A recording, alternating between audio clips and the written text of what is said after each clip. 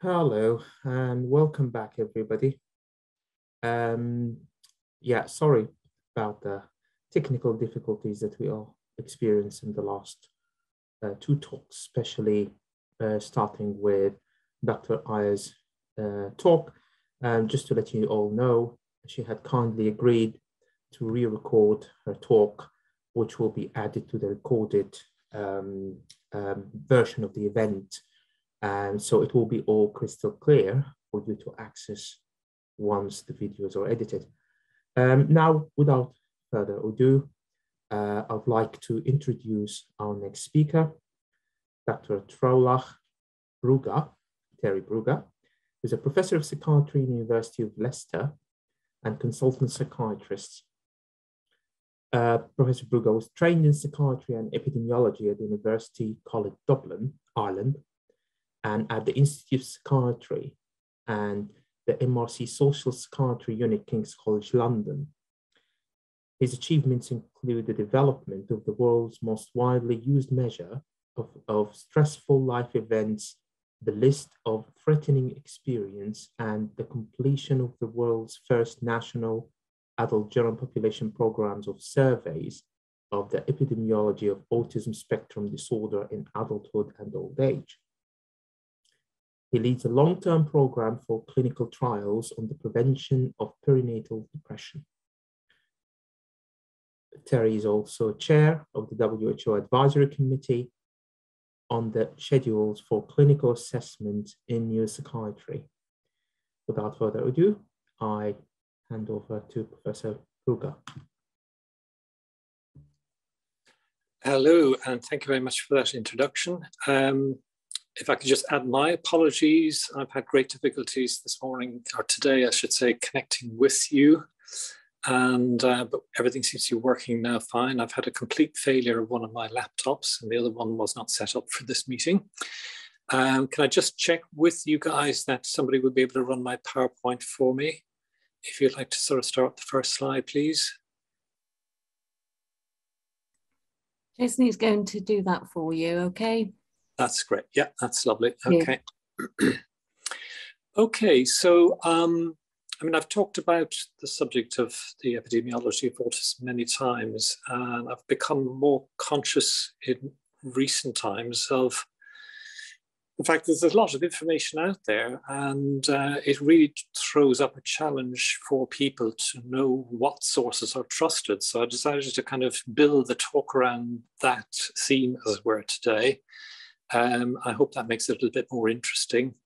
I'm assuming that by now everybody either watching this webinar when it's recorded or live at the moment knows what autism is.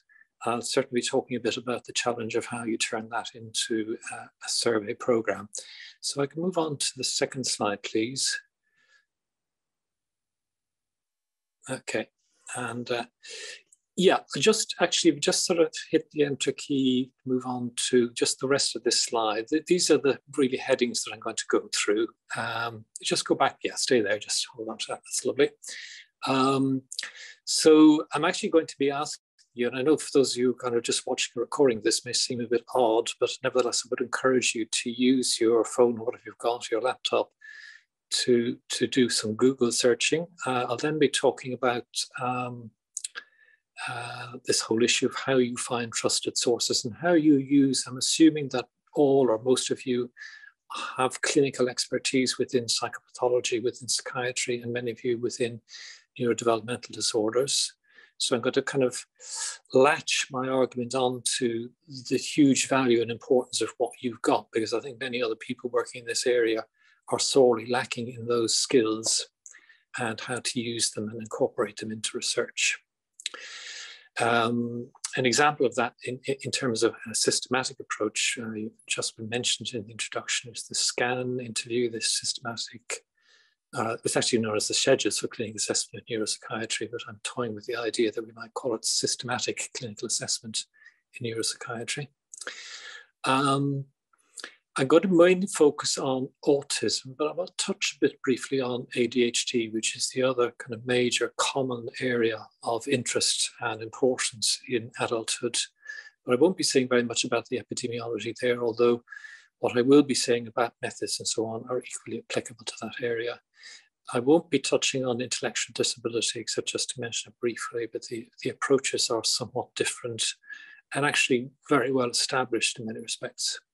So we're talking about epidemiological approaches to these kinds of tasks. And of course, in epidemiology, although we are usually funded to count the prevalence of things, we're actually far less interested in that than we are in what's associated with conditions.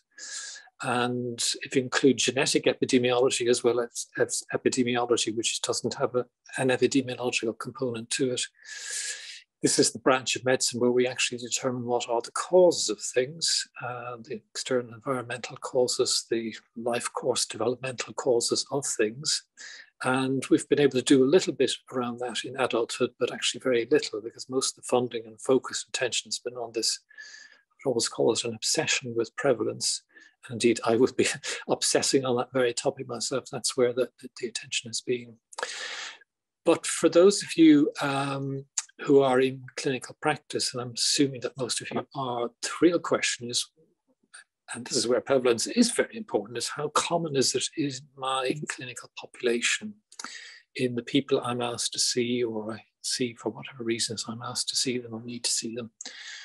And that applies to everything in medicine. Hopefully all of you were taught this as undergraduates, and you would have been taught that you need to know how common a given condition is in the population that you see, because that will affect the decisions you make about further investigation. If something that is extremely rare, you'll probably put that way down the list in terms of differential diagnoses. But if something's very common in the population, you know you need to be alert to that, even though other people may not have been thinking about that when they saw the patient that you're seeing today. So on to the next slide, please. So just the first bullet point there. So it's quite frustrating, these sessions, because I can't really have a dialogue with you, but we'll do our best. So I want you to use whatever device you've got there and just type into the search engine epidemiology autism, just those two words. I did this last week when I was preparing this talk, and I have to say that actually you had to trawl down through the list to find something that was actually really going to be helpful. But there were some encouraging things there. There were actual pickups of good authoritative papers. There was some reference to a very well-known program of research, which I'm going to talk about a bit in a moment, in the United States, but it wasn't particularly prominent. So it was, and I was using the Google engine there, so that was quite good. But of course, what I get, and this is why I wish this was interactive, but we can't do it, is that every single one of you will get a different list on that search because of your use of Google. So the topics that I got were reasonably relevant to an epidemiologist interested in this area. But if you're not an epidemiologist, indeed if you're not working clinically in this area, you probably see some things coming up that are maybe from newspaper media or TV or other sources or movies, who knows, which are completely different from what I've seen.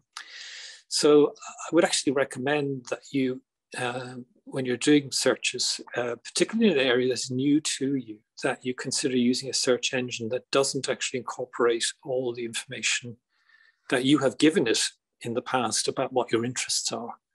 And you try and go for a very sort of neutral, you will have to trawl through a lot through more hits, but you're more likely to get something which is not sort of biased towards what your interests are. So moving on to the next bullet point, please. And that's just for you to reflect on what's coming up. You can't tell me that, unfortunately. The question is, how are you going to know how to trust what you see as a source of information? I mean, as David Spiegelhalter is probably one of the most distinguished medical statisticians, I should say, in the country now, very famous during the time of the COVID, and got himself a knighthood for that, and well done. I had the privilege of meeting David first when I moved to Leicester back in the late 1980s when he was on the staff with us, but he got pinched by Cambridge. It's not the first time that sort of thing's happened to us, but he's very approachable and he's a very witty person, and he's very, I mean, one of the key points he makes is that you can't do a deep search for every question. You've got to kind of tailor that. But if something's really important to your professional work, your clinical practice, you do really need to dig deeper and make sure that your sources are reliable. And this is the stuff, I think, this is just purely decided, but this is the stuff that our kids should be taught. I mean, my eldest grandchild, who's now 9, has just spoken to us about Google and doesn't know anything about it. And this is the time at which she actually needs to learn that an awful lot of stuff that comes up is not trustworthy, and to begin to learn, because we all have these devices. We can find out anything we want. We don't need to know when Henry VIII was born or died, because we can look it up. We do need to know whether the source that's provided the information is an authoritative documented source, as it were. And that's a slightly trivial way of putting it, but it's a good illustration. Next bullet point, please. And next one, please. Okay. So this, of course, is something that we were all taught, called clinical appraisal, critical appraisal, when we were looking at research articles and deciding whether they were robust enough. And again, we were looking at sources there. And I think one does that in terms of journals and their ranking, and whether they do have good systematic peer referee and peer review and so on. And I think over time we learn again what the trusted sources are. And we have to ask ourselves in each case who might be biased. And indeed nowadays we're supposed to declare conflicts of interest. And I think conflicts of interest are something that for each of today's presenters have been asked to provide. And I've done that.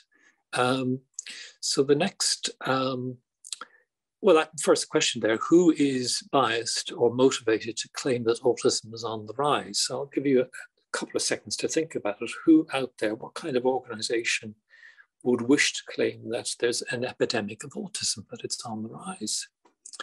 And therefore, can you trust such organizations? And I will give an illustrative example of the problem in a moment, but just to think about that. Next bullet point, please. And the next one. Yeah. Okay, and the next one, yeah. Okay, so this is a kind of headline from the New York Times. It's actually quite a few years ago now, certainly long before the pandemic. And this was in the context, to some extent, of vaccine deniers and so on.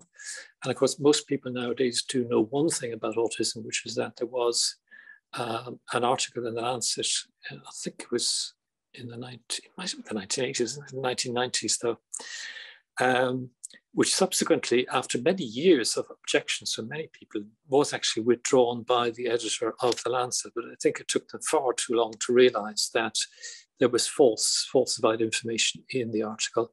And it raised this suggestion that there was a link between autism and vaccination, the MMR vaccination. And I've had a number of students in recent years actually looking into sort of mass media around this. And it's a story that hasn't gone away.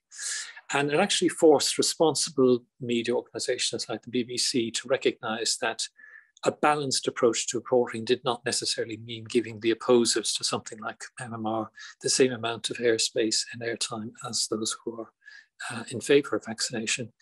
And they're now much more sophisticated in the way they approach that. But there are plenty of sources of information that are not. I was interviewed by a reporter in the New York Times around about the time we published our survey work. And I think they took a very considerable interest in the trouble that we're taking to try and do things reliably. So on to the next slide then. Yeah, so that's another kind of example of this, but that's an example of a good media outlet where there are, you know, it's a very wealthy organization. Their journalists are very well trained and point chosen and so on. They do go into things in depth. It doesn't mean they always get things right.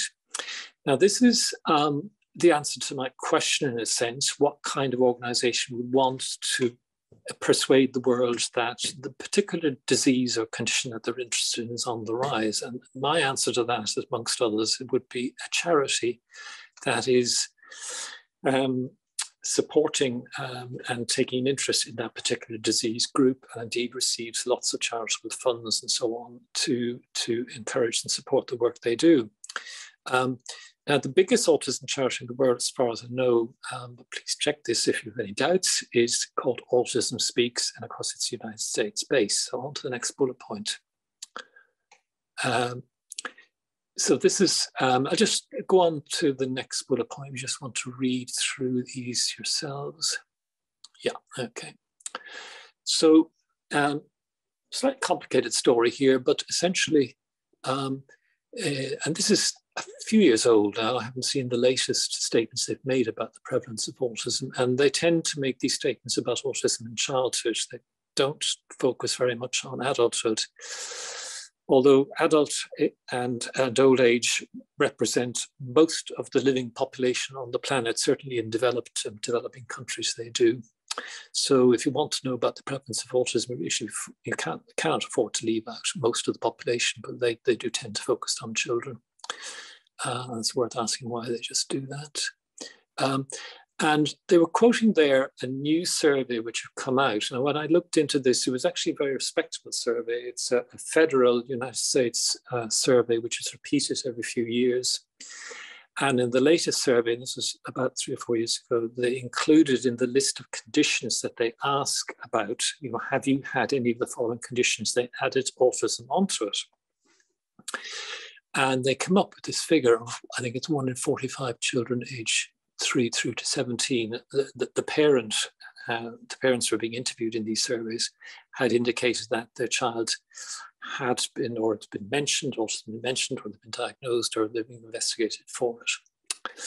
And then you see the other points they make there. They then refer to a very famous program of research being conducted in the United States, which involves basically looking at health and education records on children age 8 in particular counties and particular states in the United States. So they cover about, I suppose, 1/10 of the population of the whole of the United States.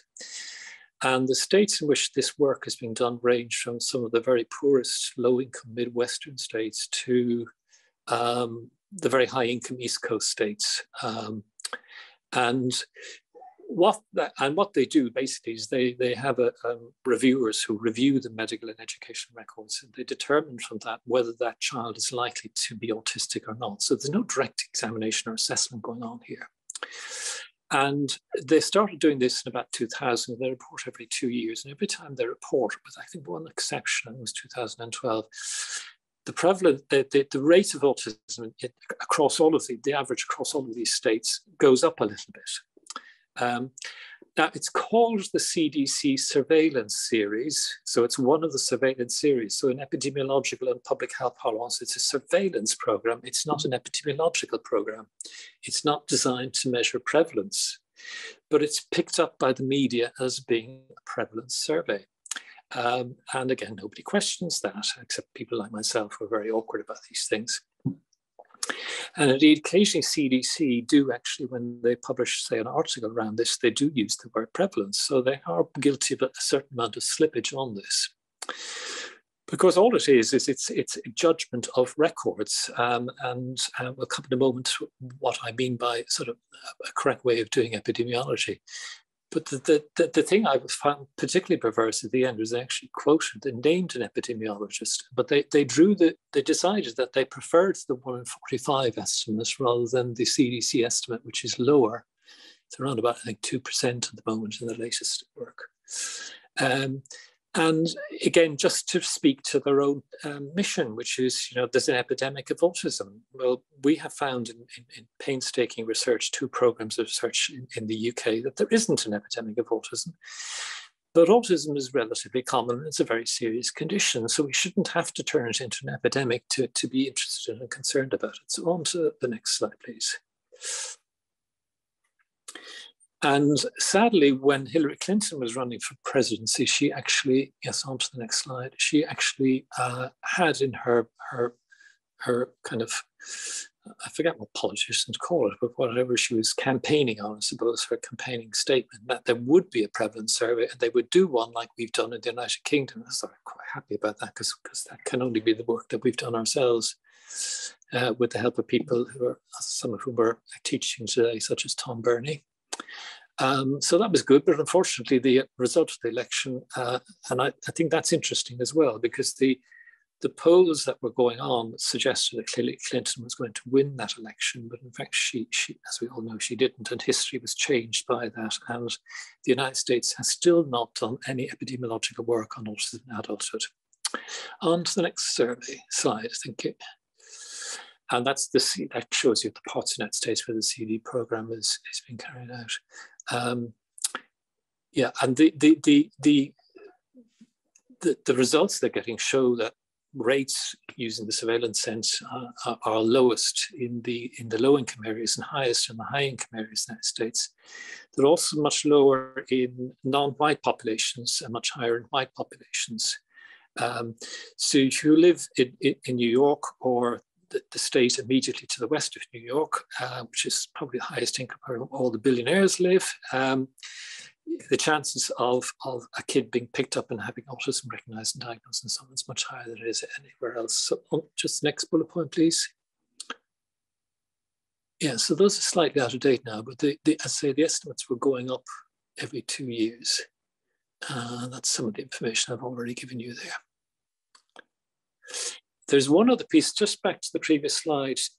At the bottom there, there's a reference, Lundstrom et al. 2014. This is a BMJ article. So if you do want to look into this further, it's not on my reference list at the end of the talk, but that's a very nice study where neurodevelopmental screening questionnaires were being issued to parents of school children, 8-year-old school children in the city of Gothenburg in Sweden and that sort of county surrounding that city. Once every year to the children in the 8-year-old classroom group. And they've also got very good sort of public health systems in Sweden. And so they have a good availability of child guidance service and diagnostic services for neurodevelopmental disorders in childhood. And basically what they showed in this paper is that the rates being reported, the number of diagnoses was increasing a little bit every year over the 8 years. But the screening questionnaire, which is based on parental observation, which is a very well-validated screening questionnaire, showed that the scores were exactly the same throughout each of the 8 years. So just moving on to the next bullet point. This is just a little bit about assessment in autism. Of those measures, the second one there, the Autism Diagnostic Observation Schedule, which is a direct observation measure. I don't know whether anybody else has sort of mentioned that, and some of you will know about it, and some of you indeed will have been trained in it. But for the purposes of an adult survey, where you're basically approaching individuals and you're only gathering information from the person who's the respondent who's selected randomly in a survey, the only thing you can really do in terms of current developed instruments is to use the ADOS, because it's partly an interview with the individual, but it's also a test of the way that person communicates, whether they use nonverbal communication and things like that, which are things that are abnormal in autism. And after a review of various options and talking to various experts around the world about how to do this, came to the conclusion the ADOS was really the only way we could do this. The other measures there, you've got the ADIR, which is a developmental instrument. We did use that in a small subset of our survey as a validation tool. That was very helpful. The third bullet point there, the RC Psych interview guide for the diagnostic assessment of able adults with autism, is available on the college website. I think you have to be a member or fellow or affiliate of the college to be able to access that. If you haven't discovered it, it is a wonderful tool if you suspect that one of your patients is autistic, they haven't had an assessment. It's quite short to do. Tom Burney may have mentioned it already today, or maybe mentioning it later on today, because he was very much the lead on its development. Peter Carpenter and I helped with it. And in fact, we developed it as a tool for training. So I'd certainly recommend that to you. One of my own staff colleagues here was recently training SPRs in the London area, and quite a number of them are using this, again, when they suspect that a patient they've seen is autistic. Often the difficulty they have is their trainer, their consultant doesn't know enough about autism to be able to help them, so they're left with that. Now, a much more expanded version of this is the schedules for clinic assessment in neuropsychiatry, which has been expanded into autism and ADHD. We haven't published that yet, but we will be publishing that in the next year or two. If anybody wants to know more about that, please do get in touch. There are lots of questionnaires out there, and we did have to use in the two-phase survey design for this survey the autism quotient, which was developed in Cambridge and is used widely in its shortest form, the 10-item form, by GPs to help decide who they should refer for an assessment for autism. I'm afraid it's not very good. There are a few discrete settings in which we've tested, evaluated, and shown that it does have some value. And one of them, although I don't think anybody has ever done this, is to screen all admissions to adult inpatient psychiatric units, because it does have sufficient sensitivity and specificity in that context to pick out adults whose autism has never been previously considered by them or by anybody else, who might actually merit having an autism assessment. The proportion of adults on inpatient units now who are being recognised with autism is improving. Next slide. If we could have the next slide, please. All right. So this is the next key thing about really any sort of epidemiological approach. So the next bullet point. Yeah. So they're basically active and passive approaches to epidemiological work. And the passive approach is a good example, is that CDC work I mentioned earlier, where you essentially go to educational health records and then you look at the material there, and you have obviously a criterion definition for deciding which meet a definition for autism or any other condition you might want to study.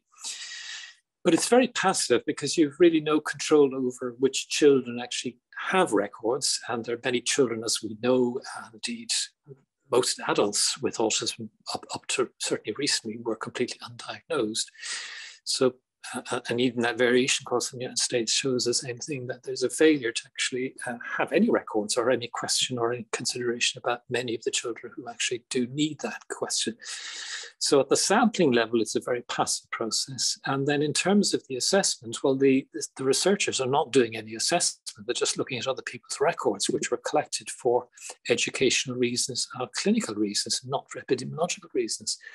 So those record creators were not necessarily following any particular definition or rubric, although they probably were following one of several different ones. So case identification in that sense is completely passive. You're completely reliant on the individuals who made those records. So research that relies on records, and 99% of the epidemiological information on autism in adulthood around the world is based on this passive approach to both case identification and sampling, which was being used by the Global Burden of Disease Program until they and I got into some deep conversations over the last few years. They still, to some extent, have done so, but I think they're going to be doing a very interesting report in the next year on autism, in which they attempt to really confine the data that they use to these more active approaches, which is where an epidemiological survey really comes in.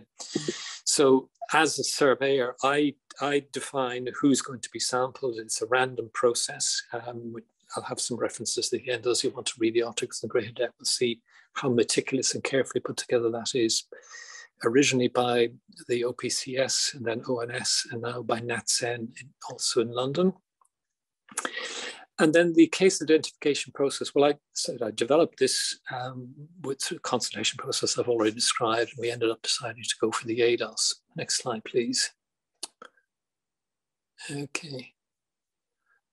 So this is actually a little bit about what we found in terms of associations. I'm not actually going to tell you what we found in terms of prevalence, because I think it'd be better if you read the articles around that, but it's often quoted, so it's not that difficult to come across. And when I Google searched it, actually one of the sources did come up. The first bullet point there is that the prevalence of autism in children is variously argued.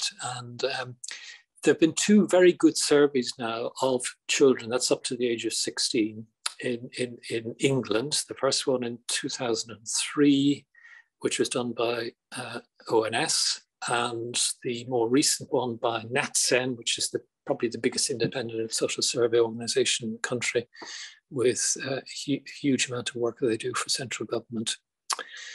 And essentially the prevalence of autism in childhood, that's in 2003 and in 2017, which is the last time they did a full survey, essentially hadn't changed very much. So around about 1%. The point of prevalence had varied slightly, but when you take account of the confidence intervals, there really wasn't a significant change. And that's probably the most robust evidence anywhere on the planet that there isn't an autism epidemic. You heard it here first. Moving on then. Yes, the adult work, which I've been involved in, began in 1993, but we incorporated autism in 2007, and we did it again in 2014. It's a much cruder estimate because we don't find very many people in our interviews using the ADOS in the community who have autism, so the confidence intervals are very wide. We're about to do a 3rd survey, and that will help because when you've got 3, you're in a position to then look at trends.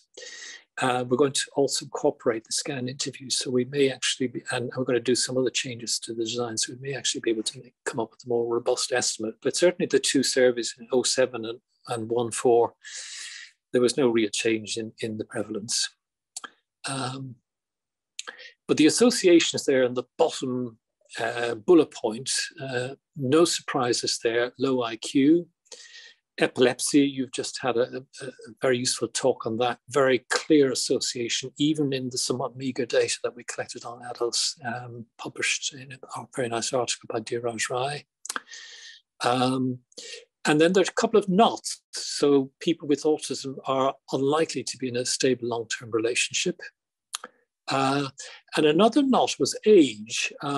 I mean, there is some evidence that people with autism don't live as long as other people. So there is a survival issue there. I think the evidence is not great, but it's moving in that direction. We didn't find a statistically significant association with age. In other words, in a sense, what we're saying is that the prevalence is pretty much the same across the years up to about retirement age. There are very few people beyond that age that we were actually able to assess. I myself suspect that the prevalence does fall off with increasing age, and we've seen that in the intellectual disability part of the population, which we've now looked at, and combined it with the main sort of household survey. This could be linked, I think, to the shortened lifespan of people with neurodevelopmental disorders, and this may well apply to autism as well. There's certainly an association with self-harm and suicide. A lot of evidence of that coming out. That's another thing to bear in mind. Next slide, please.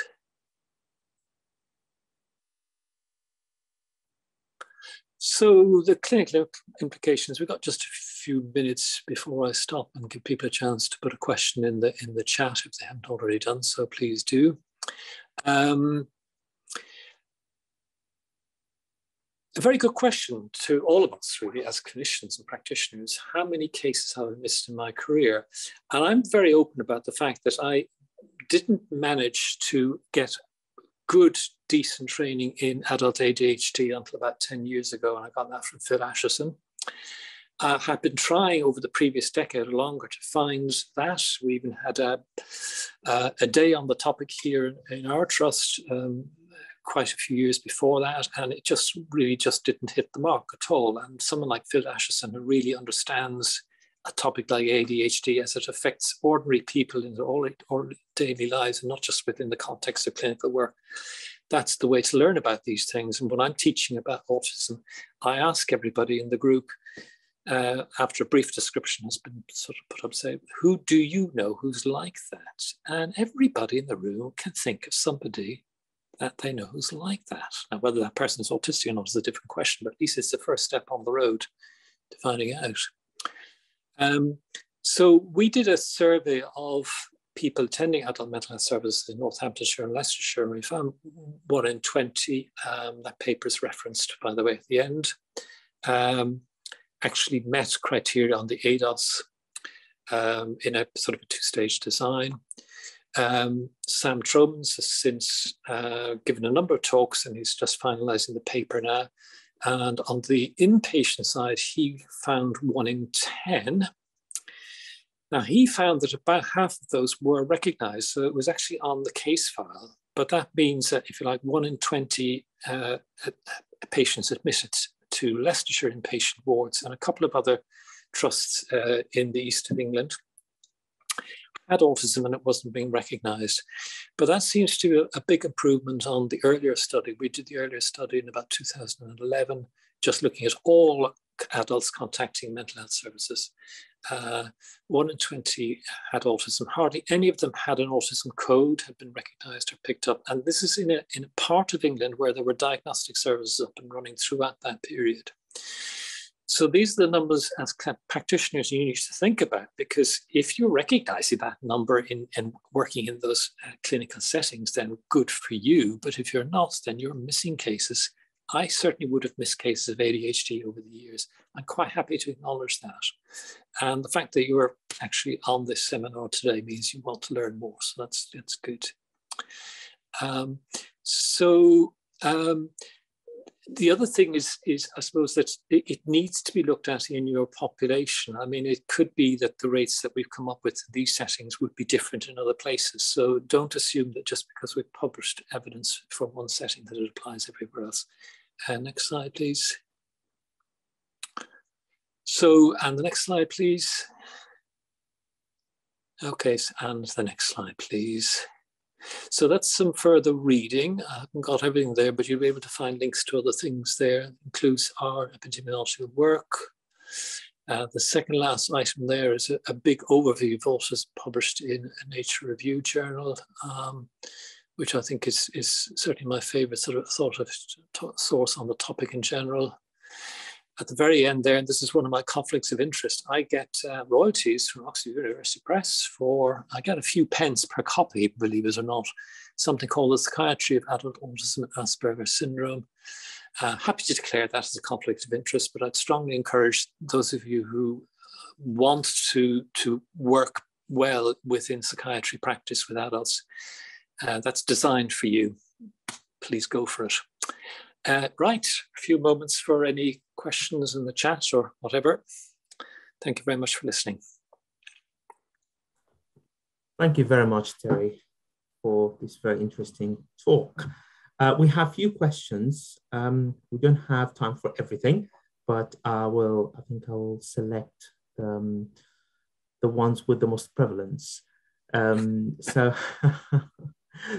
yeah, I have one question here about my understanding of the question is about the sensitivity of ADOS in women and girls population.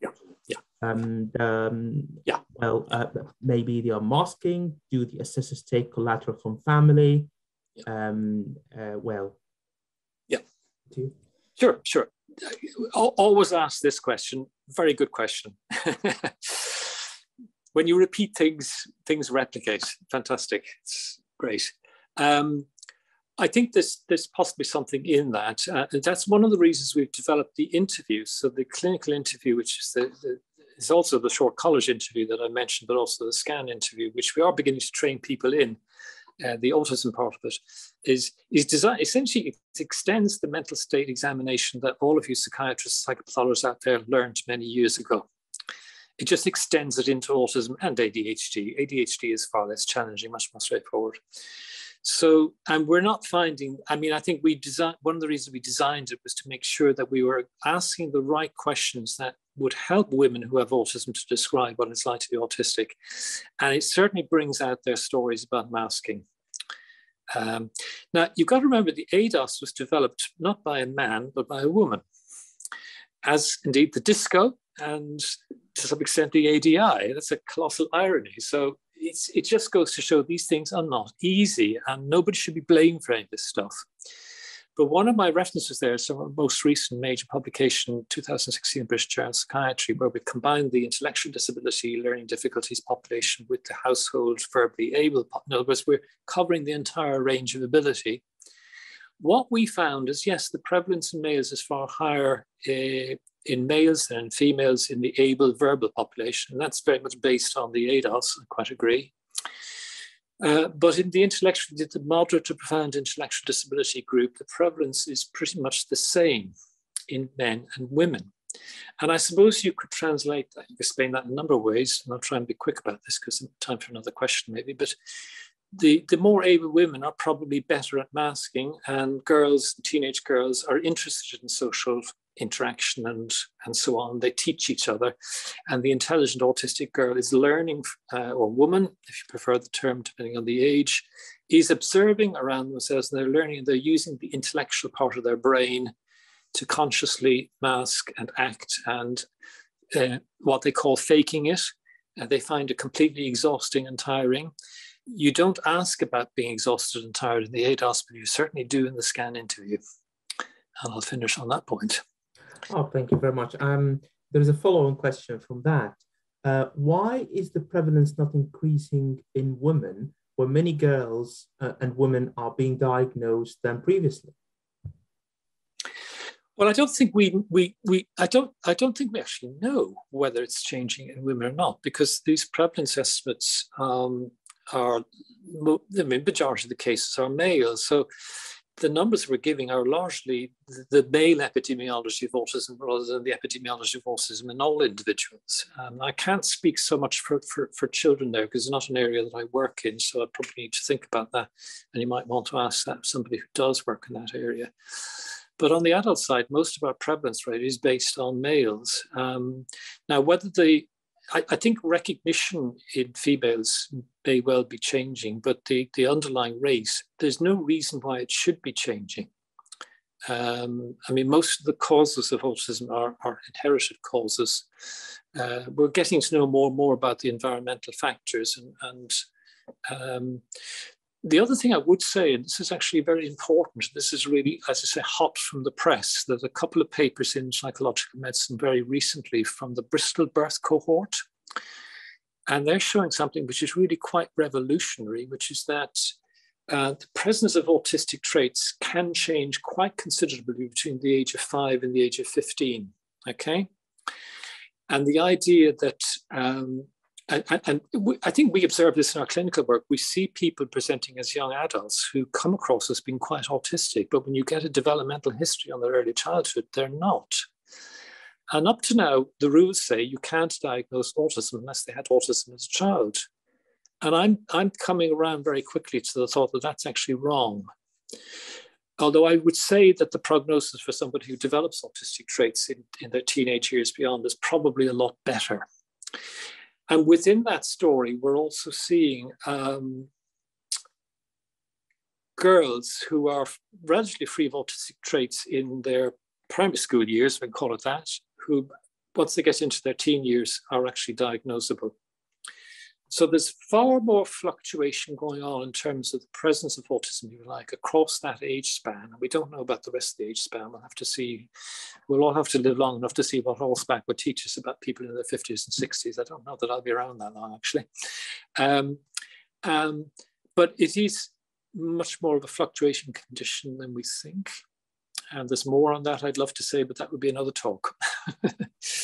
Thank you very much for the interesting talk. Very thought-provoking. There are more questions, but I'm afraid we're out of time. Well, if it's possible, Professor Brugger, if you can answer these on the chat box, or if you can answer by email later on, we would really appreciate it. Thanks again, and I will over to the next speaker. Thank you. Our next speaker, Cobus van Resenberg, who will give us a talk on ADHD update. Cobus is a consultant clinical psychologist with more than 29 years experience in the field of neurodevelopmental conditions. He is the team leader of the adult ADHD and Asperger's team in Northamptonshire, which he established in 2003. as one of the first community team of its kind in the United Kingdom. So without further ado, over to you, Cobus. Thank you very much, Hisham. I'm just going to open up my slides and hopefully you can all see that.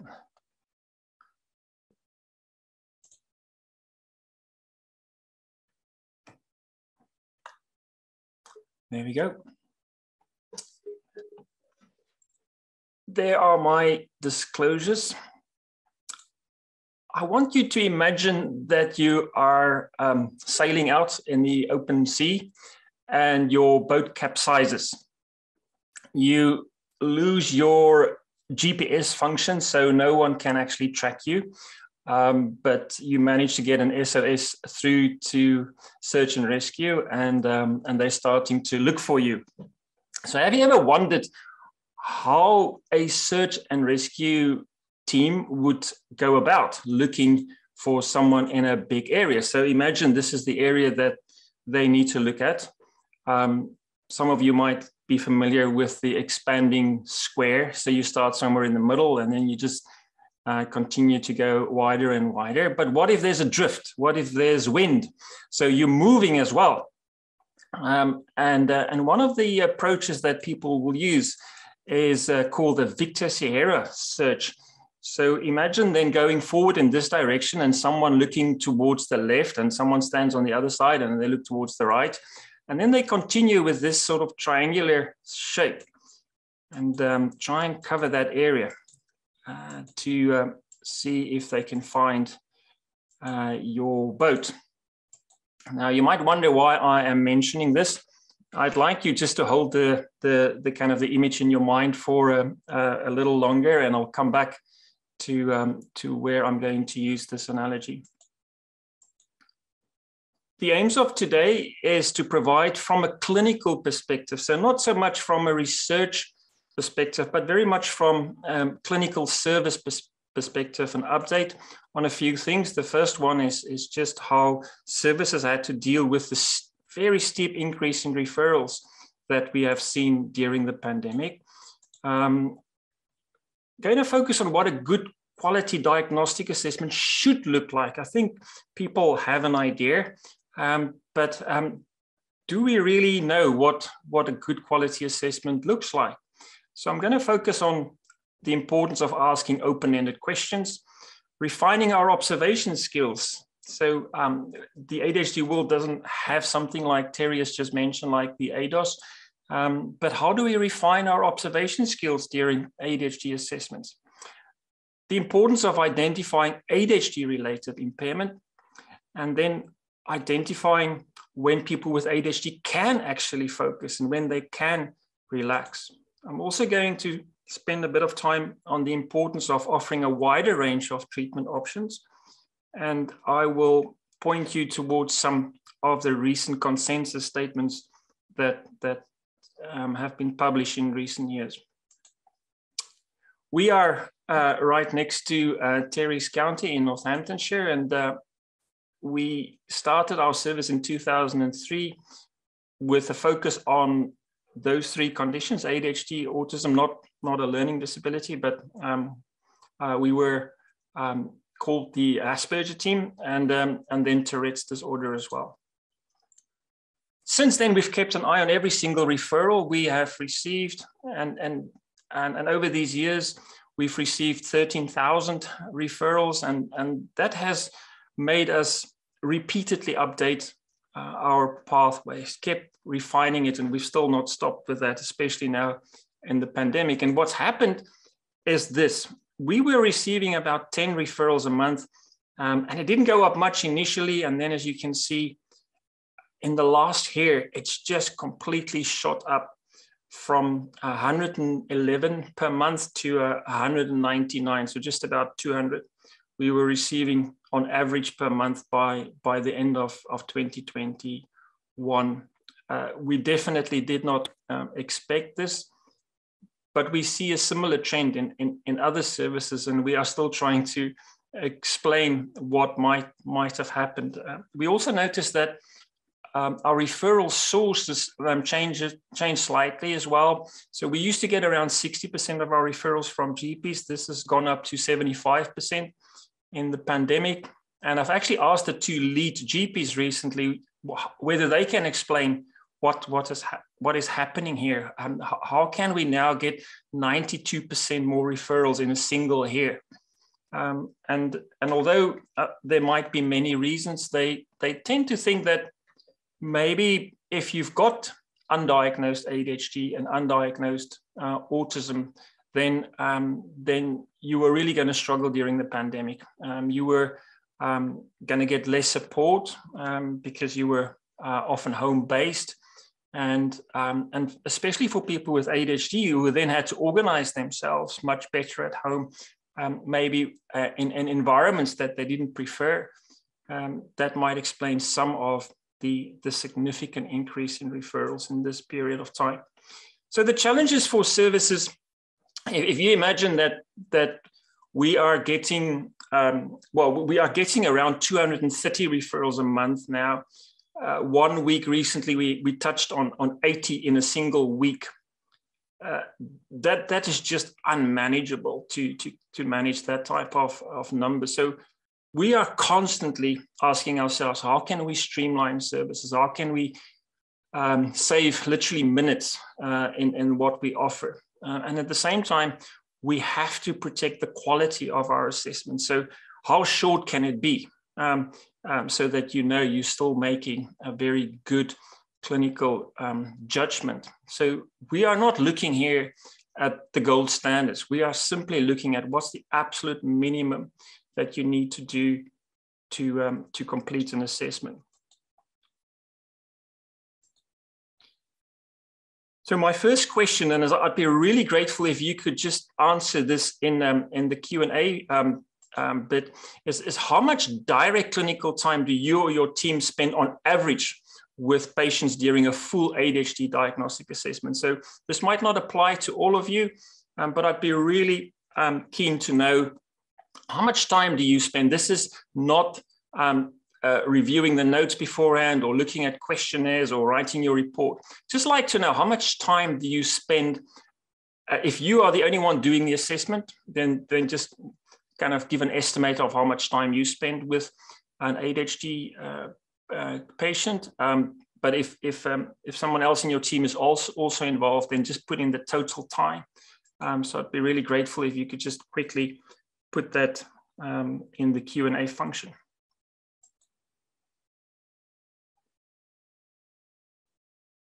All right, thank you. 2 hours, 60 to 90 minutes, 1.5, 3 hours, 2 to 3 hours, 5 hours. You can immediately hear there's a big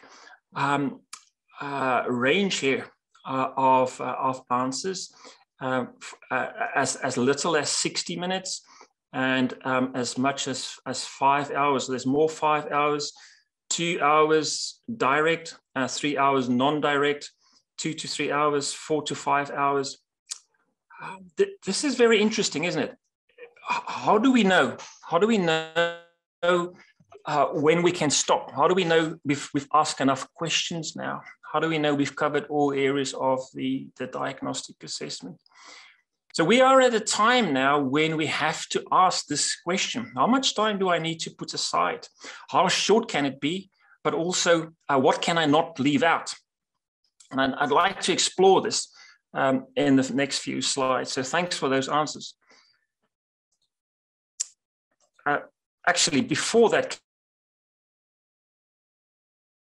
say one or two here. So do you always offer the full diagnostic assessment? So if someone comes to you, do you just say, okay, we're going to do the whole assessment? Or do you actually offer some form of screening, some triage first? So if you could just pop that again in the Q&A, that'll be great.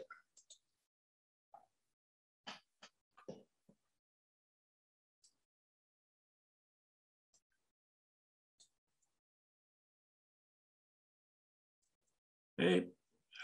Some people are offering a screening appointment. Someone triages after the referral. Someone's looking at the quality of the referral from GPs. That's really important.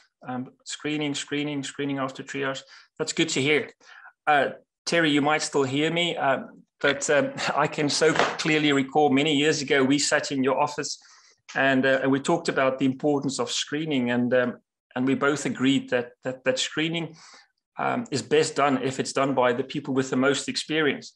And that's very often not the case, in that some teams do not put their most experienced people at the front end, if you like. They come sort of in later on. And that is very difficult when your resources are very, very thin and you can't, you can't spend that time. So what is your assessment approach? If you see someone, is this what you do? You say, well, there are 9 inattention symptoms, so I'm going to go down the symptom list and I'm going to just wait for the yes and the no. I count the number of yeses, and then I might say, well, it's if it's for children, yes, it's 6 or more. If it's for adults, it's 5 or more. And you do exactly the same for hyperactivity and impulsivity. You go down these lists and you count the number of symptoms. But what's the problem with this approach? If this is what we are going to do, what problems might we run into if we are simply going down lists? Couldn't the GP then just do that and do that on our behalf, or even the patient themselves? The one key issue is that ADHD symptoms are very common in the general population. So if we ask close questions, just yes or no, we are going to have loads of false positives, and we might not even know that that's the case. I always say to my patient when I'm at that point when I offer them the diagnosis, that there's not a single ADHD diagnosis that is unique to ADHD. They are, every single symptom is in the general population. But as clinicians, we need to remember that 97 out of 100 people do not meet the criteria for ADHD, despite it being very common in people who haven't got ADHD. The other dilemma, I think, nowadays is that people come prepared. So they're much more informed. They know exactly what you are looking at. Whereas I think in the past, when I asked people, how much do you know about ADHD? They said, well, I don't really know much. Maybe it's about hyperactivity, or I can't concentrate. And they kept mentioning just 2 or 3 symptoms. But now people are much more aware. And you've got to keep that in mind when you are conducting your assessment. There are even some that would just simply expect you to confirm the diagnosis and could be really angry if you don't do that. But we cannot conduct these assessments like an exam where we simply base our decision on our patients' yes or no responses. We simply cannot look just for the correct answer. What we need to know as the diagnosticians is whether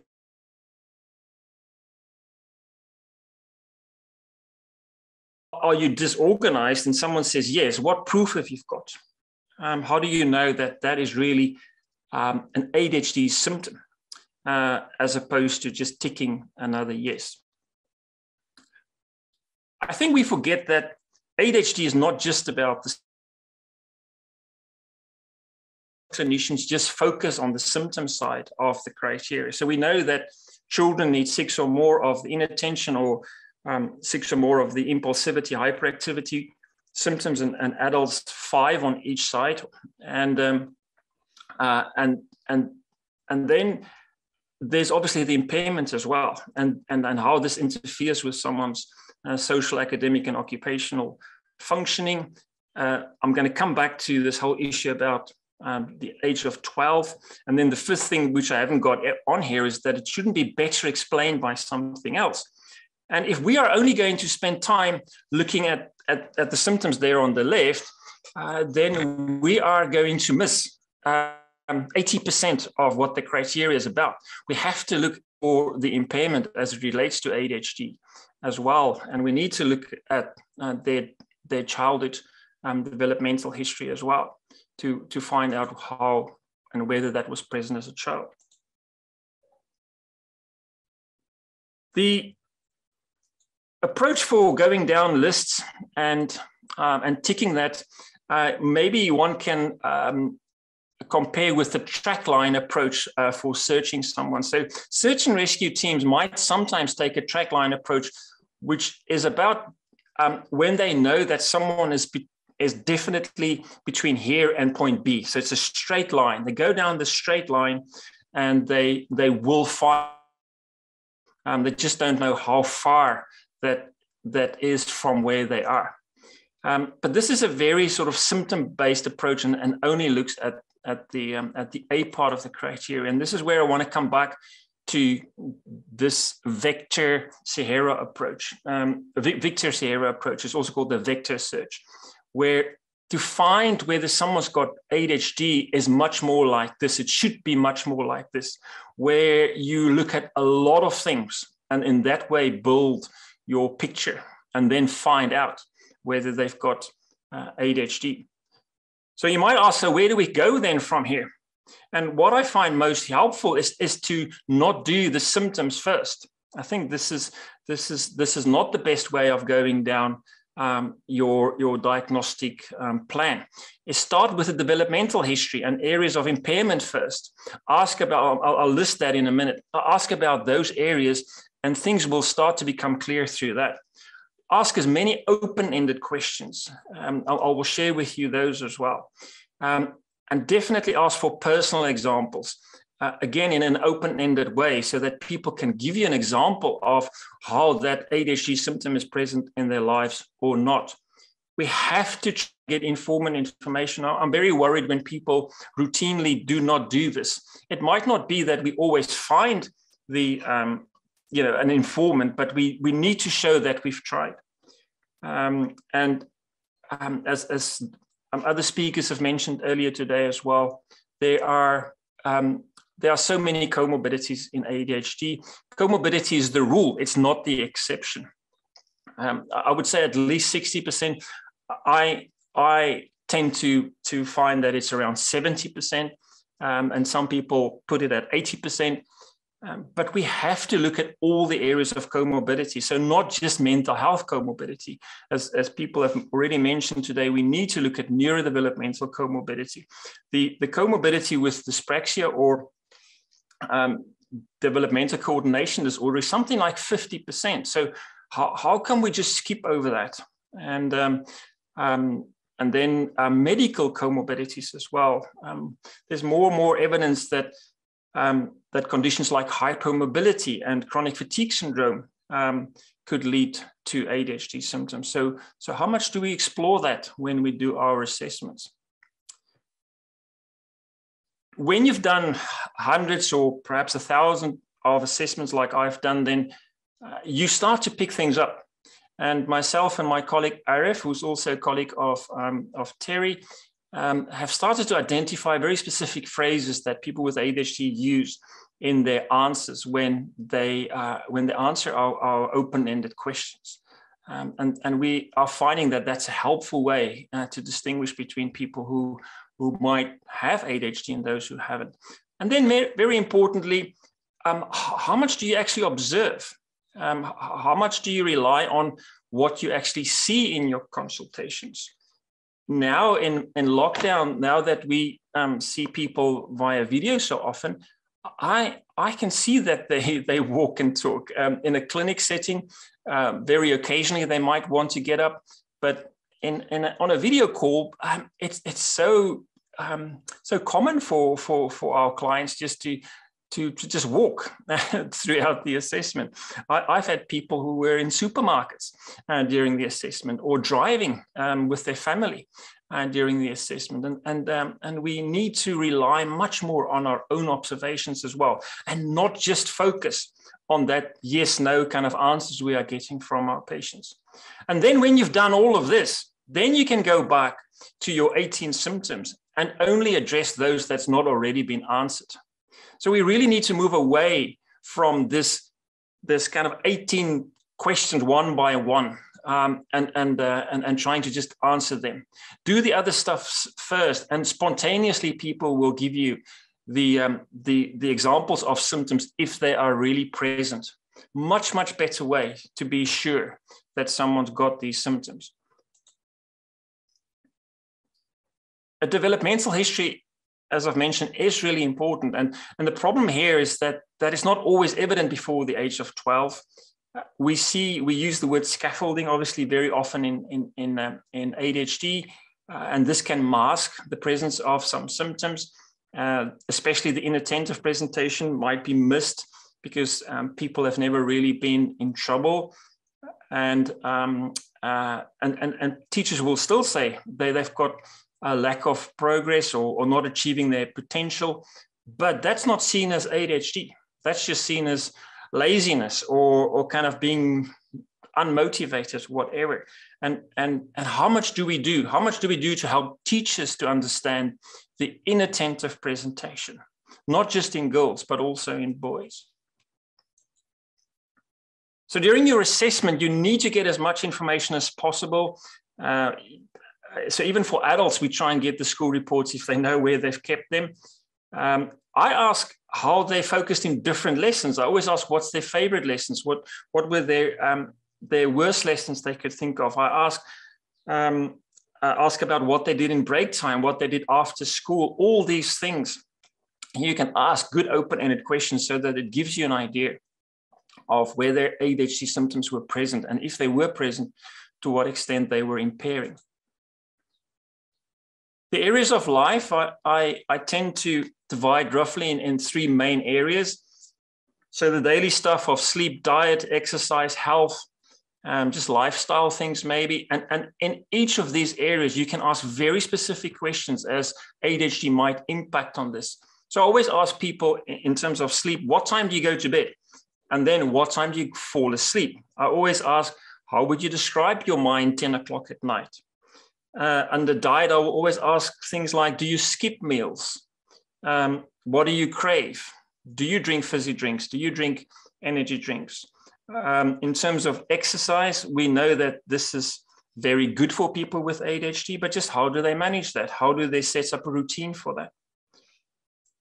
The next area would be the areas of responsibilities, obviously crucial for us because this is often why people come to us, to get support in these areas. And once again, I will ask very specific questions as it relates to ADHD. This might be what makes you move from a job to another job, because ADHD people will move between jobs for different reasons. They will say they get bored. They will say it was too repetitive. They will say they didn't like authority because they were boxed in by that. They really dislike office jobs. So you do get a sense by asking open-ended questions in each of these areas. The studies could be influenced by every single inattention symptom. Ask about finances, important things. Just ask about how do you manage your daily chores, getting things done. Because if you ask questions about that, they will start tell you about how organized they are in a spontaneous way. And then you can decide whether that ticks that symptom, if you like, of number 5 on the inattention list. And then you don't have to go back to that. And then the other areas of life, which we just cannot skip in an ADHD assessment, we need to know how they spend their free time, how their ADHD symptoms, if they've got some, influences their friendships. Can they relax on holiday? Can they just read for pleasure? Loads and loads of things that you can ask to give you a sense whether someone's got ADHD and how that impacts on them. So we need to start identifying the presence of as many DSM-5 ADHD symptoms as possible when reviewing these areas well before we get to the list. Now, the box on the left is a really nice summary of how Philip Asherson sees ADHD symptoms, and that we need to understand and ensure that these inattention symptoms are related to a core underlying problem with attention regulation. And then that on the other side, the hyperactivity and impulsivity are present to a greater extent than peers and can present as difficulty in regulating behavioral responses. And then this is just a summary of what myself and Ara found. After doing countless assessments, we were noticing these phrases and expressions people were using when we asked them questions, and our hypothesis has been whether there is a specific language that might be unique to ADHD. When we've presented this to people from other countries, they found that their patients in their countries were using exactly the same phrases in their own language. I'm going to just give examples of some of the inattention symptoms, some of the hyperactivity, and one of the impulsivity symptoms as a way of asking open-ended questions. Unfortunately, I've not got time to go through all 18, but I thought I'll just show you how I do it. So the first inattention symptom is about making careless mistakes and lacking attention to detail. Now, we know that underlying this is rushing. And if you rush, you will make mistakes. Or you have to slow yourself down significantly to avoid making mistakes. So you can check both these questions. And the things that the language stuff that people used are things like, I rush my work, I'm always the first to finish. I never use capitals, commas, or full stops. So a good open-ended question could then be, how do you manage paperwork? Now, if you start with that question, just how do you manage paperwork? This is not a closed question. People will start telling you how they do that. Very often the ADHD person will say, I just don't. I give that to someone else, or I leave it to the last minute. If they say that, then you might start thinking, well, is the inattention symptom 6? Is that what they are talking about here? Are they procrastinating it? Are they avoiding this task because it requires mental effort? Then I've got to go back to them and say, well, if you have to do it, if you have to fill in this questionnaire, and I can see you've done one for me, how did you do it? And this is where people will say, yeah, I just rush it. And I say, and do you, does it mean it's done after the first try? And they say, no, I have to recheck it. I have to double check, triple check whether I've made any mistakes. Then you know the symptom is really present. I'm again going to ask you to just record in the Q&A function, when can people with ADHD focus? Now, please don't put in here when they're on medication. This is not what I'm after here. Just what if your patients, your clients, the children, the adults that you've seen, what do they say? When can they concentrate? Because it's a myth that people with ADHD can't concentrate. They can, but there are many, many areas and times that people with ADHD can concentrate. So just add a few, please, in the box. Great. Yes, craft activities, video games, absolutely. When they're interested in something, computer games, console games for hours on end, absolutely. Their favorite subject, computer games, sports, online gaming. So there's a very clear theme there of online stuff. Absolutely. Something that captivates them, absolutely. Thanks for that. I'm in the process of developing acronyms for this, and I keep coming up with new ones. Some of the words I need to use as an acronym is getting longer and longer. At the moment, the acronym I'm using is investments, and I've got one for every single letter at the moment. But yes, interest is there. And when things are stimulating or when it's new, when it's rewarding, it's there. When there's variety. So there's a lot of things and times when people with ADHD can focus, and how can we help them to bring those things in when they are struggling. So one of my patients recently said to me, and she gave me loads of lovely examples of how she combined these things. So she said, my ideal job would be to teach forestry outdoors, so she would be moving, she would be outdoors, she would be engaging with people. She also said the only way she could study in the past was actually by sitting in a coffee shop. So it was noisy enough around there. She needed that kind of, if you like, that sensory overload almost to focus her mind. People talk of focusing whilst they're driving. Now we know many people with ADHD do struggle to concentrate when driving, but there are loads of people who are fine. And that's when they can listen to a podcast or an audiobook. Let's move on to the fifth inattention symptom, difficulty organizing yourself. So this is about planning ahead, time management problems. Being organized for some people could be very stressful, but they're not naturally organized. So sometimes some patients will say to me here, this is the one area I haven't got a problem. I'm super focused, almost to the point of being obsessed about that in an OCD way. And then I ask, are you naturally organized? And then they smile and they say no, because the effort they need to put in to organize themselves is not there. It's not naturally there. So they write things down, they leave planning to others. They are very much spur of the moment people. They take their day as it comes. So a nice open-ended question is just to ask, how do you plan your daily activities? And if someone's not got ADHD, you will get a sense of that by asking this open-ended question, whereas someone with ADHD will quickly tell you how disorganized their life is. Hyperactivity, I'm going to look at the first one, fidgetiness. Now, this is an interesting one because I've seen people say to me, they are so fidgety. And then I look at them and they're not fidgety at all. Or they say the opposite, they're not, and they are so fidgety. So you will observe this. This is one of those things that you will rate because you observe this, not just because of what they say. Now, if they sit on their hands, if their hands is in their pockets, they might inhibit fidgetiness, so then you ask extra questions. But if someone sits there perfectly fine for an hour and a half or 2 hours and they don't seem fidgety, why would you score that then? This is where your observation skills come in, not the answer your client is just giving you. So people will say, yes, when they sit down, they just can't do nothing. They have to be doodling. They need something in their hands. The fourth one is an interesting one because in children, as you know, we look at where the children are, say, loud on the playground. But I don't find this a very helpful symptom to look at in adults because so many adults with ADHD are not loud. And as I was asking this question over the years, adults kept saying they're not loud, but they hate silence.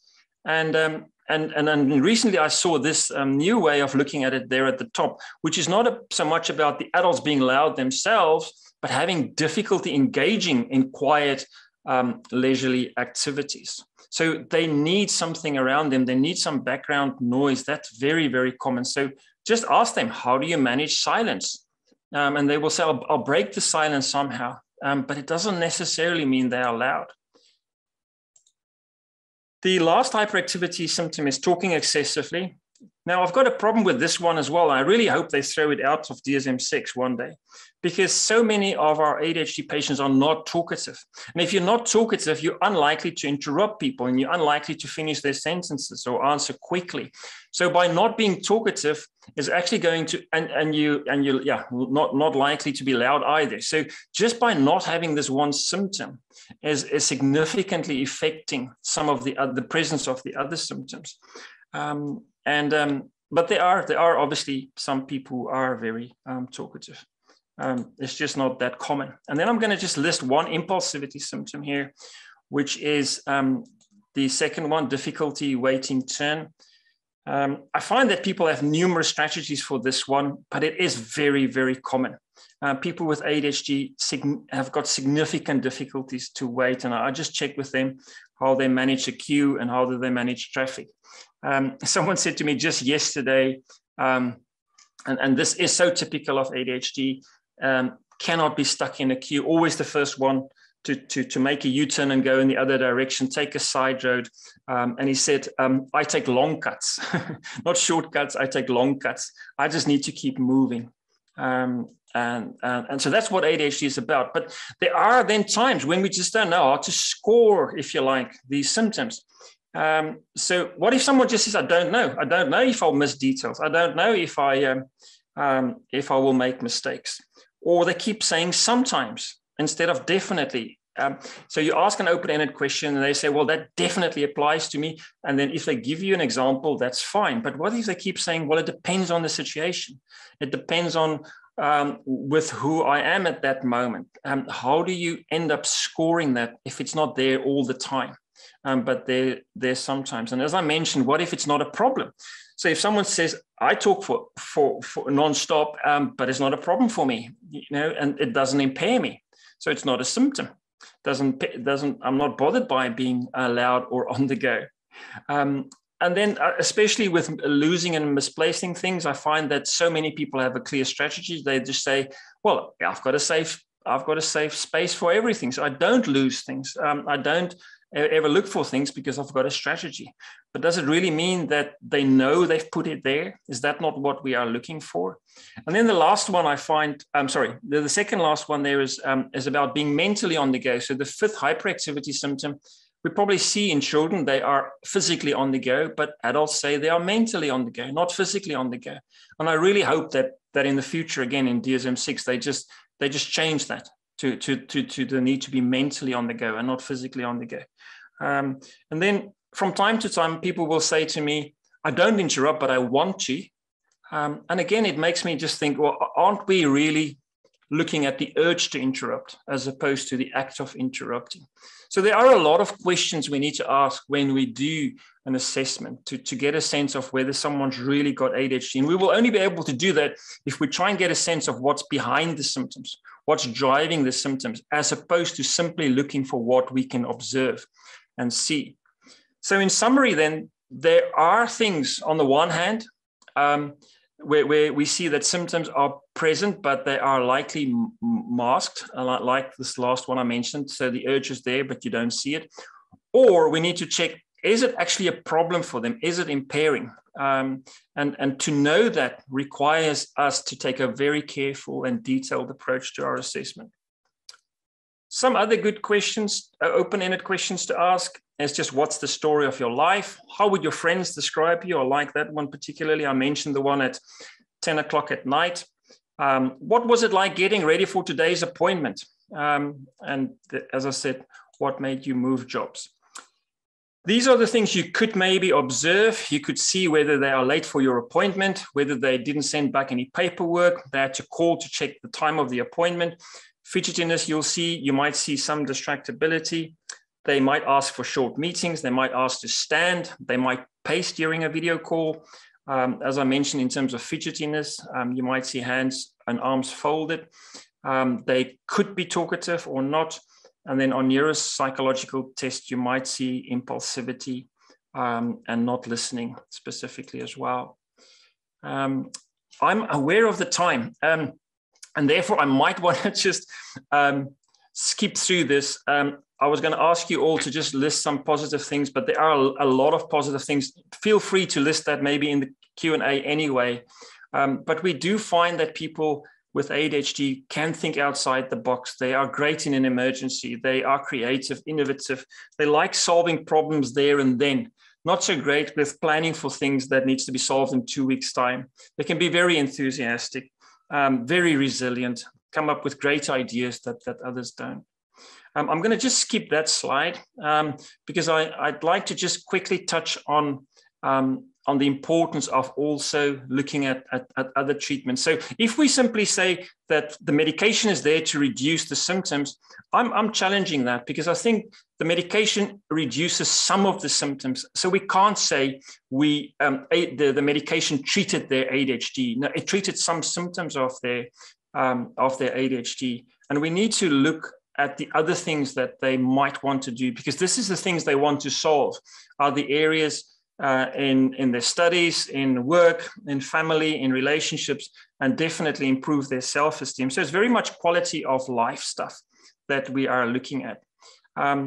Now, again, I'm not going to be able to stand still here, but I think you will all know that maybe you do not spend enough clinical time on the non-pharmacological side of things, and maybe you don't have the resources for that, and maybe all your resources goes into the medical treatment for ADHD.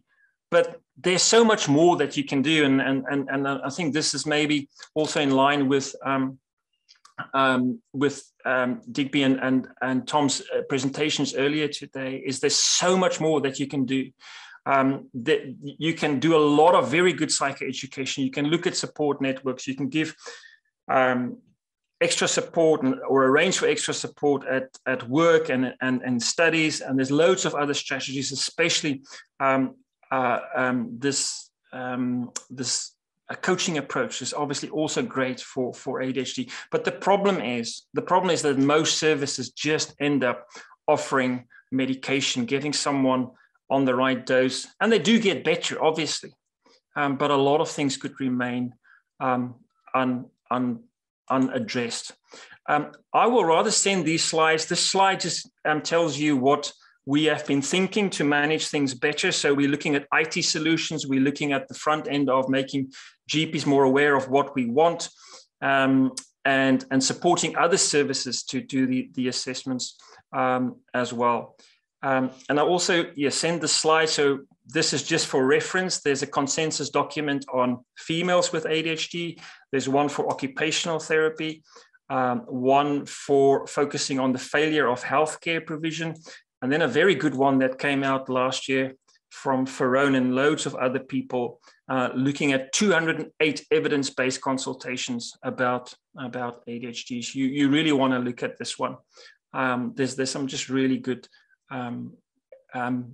agreed statements that kind of confirms where we are at the moment.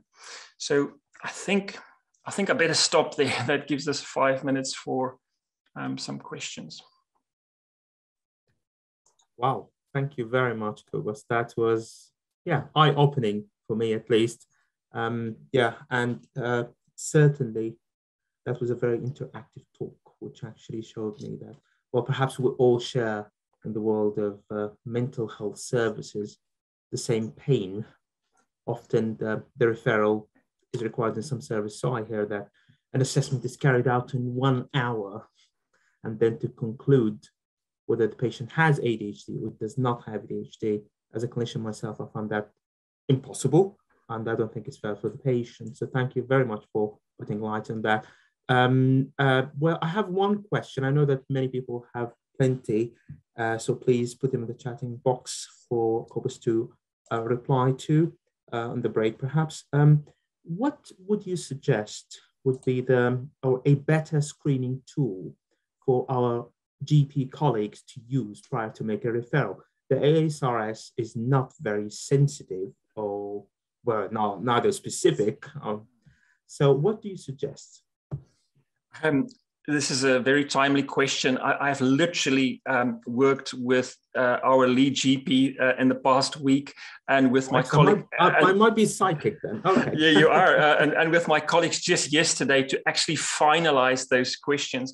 And we came up with it's not completely open-ended, but it gives people, because if you ask, I think, someone to if they come to a GP and say, I've got concentration problems, all right, so now the GP just needs to say, well, give me examples of that, so we are helping GPs to then check for a specific example, and then also for how much they are affected by that, because otherwise we just get countless referrals from GPs, one-line referrals sometimes, just saying, patient says they can't concentrate, please assess. And we are helping them. Well, actually, our GP himself came up with all these great questions. So we've got this questionnaire that we are now, it's sort of in a draft pilot kind of state now, where we're going to see whether that improves the quality of referrals we get. So that we want specific examples of either disorganization or of inattention, hyperactivity, and then impulsivity if that's present. But then also just checking very early on in what areas of life that is impacting on them. Wow. You want to even help your GPs not to go down the closed question route, I think. Absolutely. And you can guess what the next question is. Would that be available, or would it be, well, is it just restricted to this pilot? No. Once we are happy with it, we'd be more than happy to share that. I'm also working very actively on a very detailed, very structured diagnostic assessment, with as many open-ended questions clearly stated, so that people can either add their own or kind of use that. I think you are so right.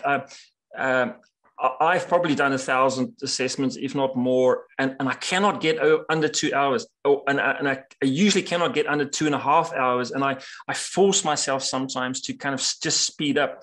But that conversation I have with the patient after I've diagnosed them, that's the most important bit. Absolutely. That's when I connect with them. That's when I hear how they feel about just being diagnosed. I don't just go straight for the, like for the treatment plan there. They've got loads to say. So how I visualize it myself is that if I see 55-year-olds, and I see many of them, I'm at that intersection in their life, 55 years without a diagnosis with something they've been born with, and they're going to have that for the rest of their life. How can I only spend an hour with them and get through the questions and give them time to reflect on that as well? It's a massive thing for them to be diagnosed. Absolutely. And we are at that transition point where we need to give them hope. Indeed. Yeah, thank you very much again. So we will have a break now for 15 minutes, and we'll be back by 3:15, please. Thank you.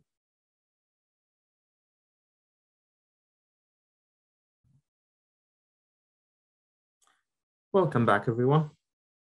It gives me great pleasure to introduce our next speaker, Professor Andrea Cavana. Professor Cavana is a consultant in behavioral neurology at the Department of Neuropsychiatry in the National Center for Mental Health, and is Associate Professor in Neuropsychiatry at the University of Birmingham. He is the lead consultant for Special Tourette Syndrome Clinic at the Department of Neuropsychiatry in Birmingham, and Deputy Director of MSc in Clinical Neuropsychiatry in Birmingham. Andrea has published extensively in the field of behavioral neurology and neuropsychiatry, and focus on behavioral aspects of movement disorders and epilepsy. In 2010, he received the American Neuropsychiatric Association Career Development Award.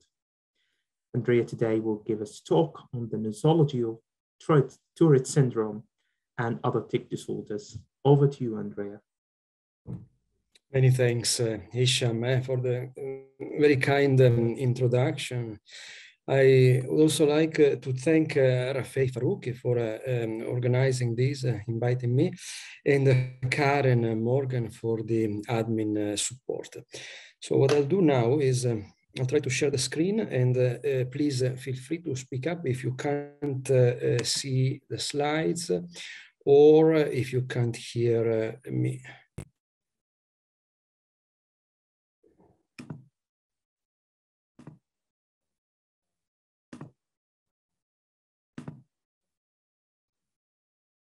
Okay, so I'll try to say something about tic disorders, focusing on Tourette syndrome, the condition that we tend to see most often in clinic. This is my long-standing interest in a way. I've been running the specialist Tourette syndrome clinic for 15 years in Birmingham, and I can't deny that it's been growing on me, so to speak. I became more and more passionate about this condition, which is really at the interface between neurology and psychiatry, and I'm a behavioral neurologist by training. So I come from the field of adult neurology, and I developed an interest in the behavioral aspects of neurological conditions, as you rightly said, movement disorders and epilepsy. And within movement disorders, I found this condition as particularly fascinating. So I'm well aware that the program is great, and it's quite intense, though, and I appreciate your effort in following this talk. As you can see, there's a good evidence from research that the attention span, level of attention is quite good at the very beginning, then inevitably it drops, and I can be no exception. So I'm prepared for that. I take no offense, and then it will hopefully raise again towards the end. So what I will do is I'll give my best shots at the beginning and at the end, according to the evidence-based sort of state of the art on presentations. And of course, everything I share with you today has been written down in these books, and I refer you to those. It's far better explained there. I'm not a very good speaker at all, so I refer you to the written text. Okay. You're an excellent speaker, Andrea. Carry on. Yeah, please. Please. No, sorry. I was just saying you're an excellent speaker, Andrea. Sorry, I left my mic on. So sorry. No, it was a morale boosting interruption, so I'm grateful for that. And so tics are the symptoms, and Tourette syndrome is the syndrome, as the name says, so it's the condition. And when we talk about tics as symptoms, let's have things clear from the start. Tics are the most common hyperkinetic disorder in children. So if you have a hyper mobile, if you want, child with extra movements, involuntary movements, chances are that these are tics. And then you start looking around for possible differential diagnosis, stereotypes, you name it, also depending on whether there's also other neurodevelopmental disorders associated.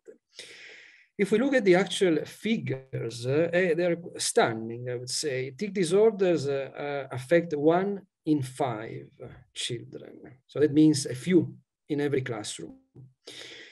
And these chances are that mild or even transient, sort of benign childhood tics. But there's also the 1%, so 1 in 100, who have full-blown Tourette syndrome. Chronic motor and vocal tics from childhood, from when the brain is still developing, develops with the tics. And that's quite challenging for clinics. And it's common, if you think about it, in every school, no? There are a few children who have full-blown Tourette syndrome. It's also a very fascinating condition, and if it comes from me, means nothing, but if it's said by 2 giants of modern neuropsychology and neuropsychiatry, like Oliver Sacks and Alexander Luria, it does mean something. This is a letter, they had a correspondence, Luria died a few years ago, Sacks died not so many years ago, their lives overlapped, and they had these correspondence about these fascinating, challenging, puzzling, intriguing clinical cases. So they were used to study intriguing neurological conditions.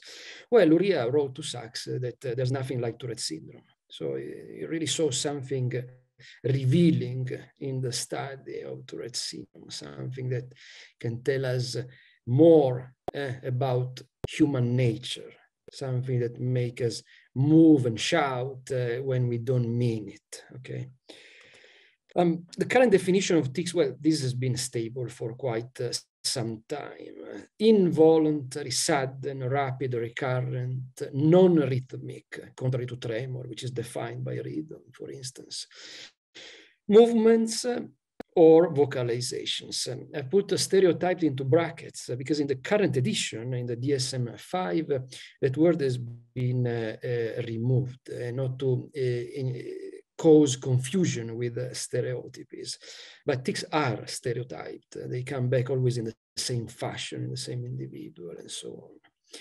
If we look at the actual syndrome, so Tourette syndrome, we see that the diagnostic criteria, again, have remained quite stable since 2000. At the turn of the millennium, with the DSM-4 text revision, with that particular edition of the DSM, when they removed the impairment criterion, since then, there have been virtually no changes or only minor adjustments.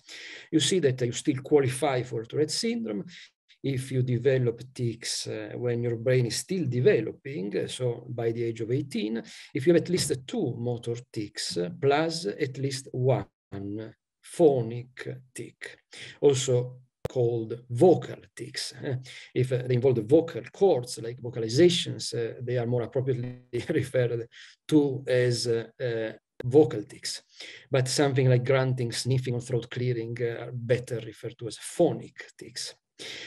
The first tic at onset is usually a motor tic. It's usually eye blinking, and the average age at onset is 6. And tics are 3 to 4 times more common in boys than girls.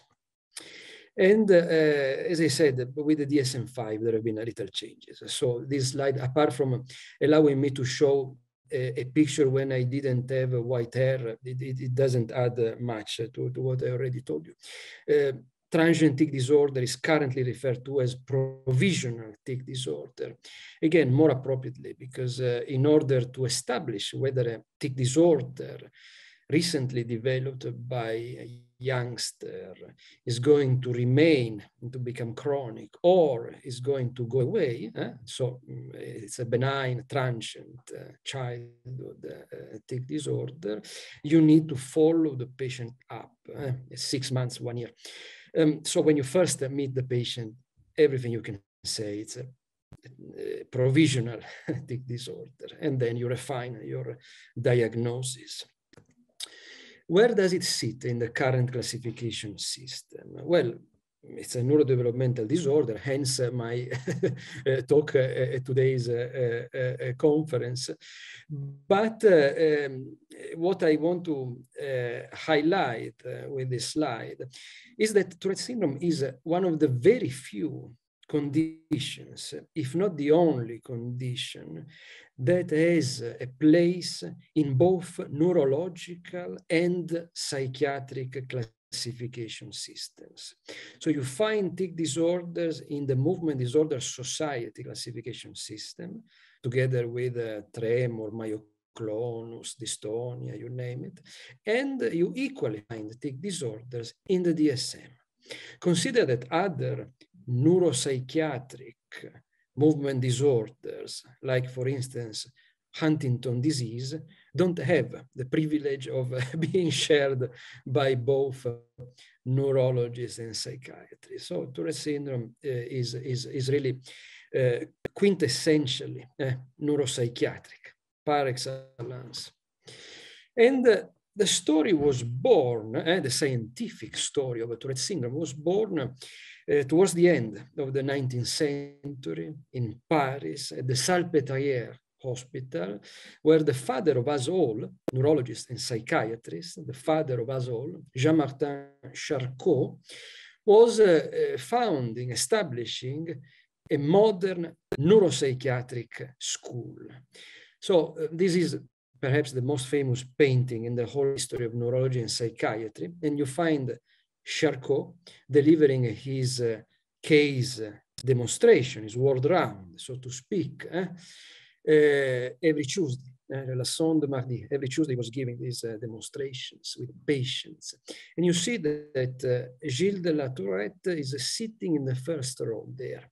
So it was Charcot's favorite pupil, really. And it was actually Charcot who asked Gilles de la Tourette to write up the first case series of patients with tic disorders, and Tourette syndrome was born. The year was 1885, so just 2 years before this painting. And another note from this famous picture is that if we imagine that the same meeting takes place nowadays in 2022, this is what it would probably look like. It would be a Zoom meeting at the Salpêtrière, and the people would be like us joining remotely. Anyway, we try to do the same thing with different technology, as they say. The life of Gilles de la Tourette was interesting in itself. He was shot by one of his patients. You might be interested in knowing that he survived. That was like a superficial wound. But it was one of his patients who suffered from hysteria. That was Charcot's school main interest. She was treated with hypnosis. She was clearly not particularly satisfied with the treatment she had received. She came back to Gilles de la Tourette's consulting office, hiding a gun in her bag, and she shot him. But as I said, he didn't die. He made a front cover of the magazines of the bourgeois of the Parisian society, but he didn't die because of that. He died, though, a few years later out of tertiary syphilis. So you might speculate whether she got a revenge over him in other ways. And this is the actual case series that Gilles de la Tourette produced after Charcot summoned him and instructed him to carry out these clinical observations.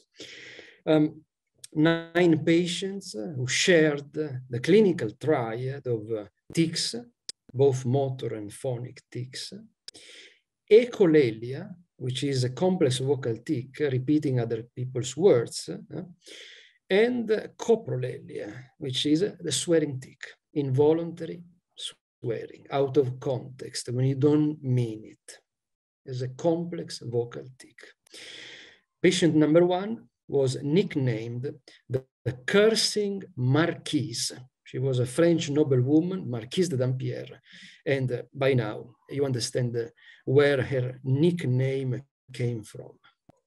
She caused huge scandals in 9th century Paris. But her case was written up by another French doctor, Itard, and Gilles de la Tourette read Itard's case report and he redescribed her, adding to her case description 8 other patients with the same clinical presentation.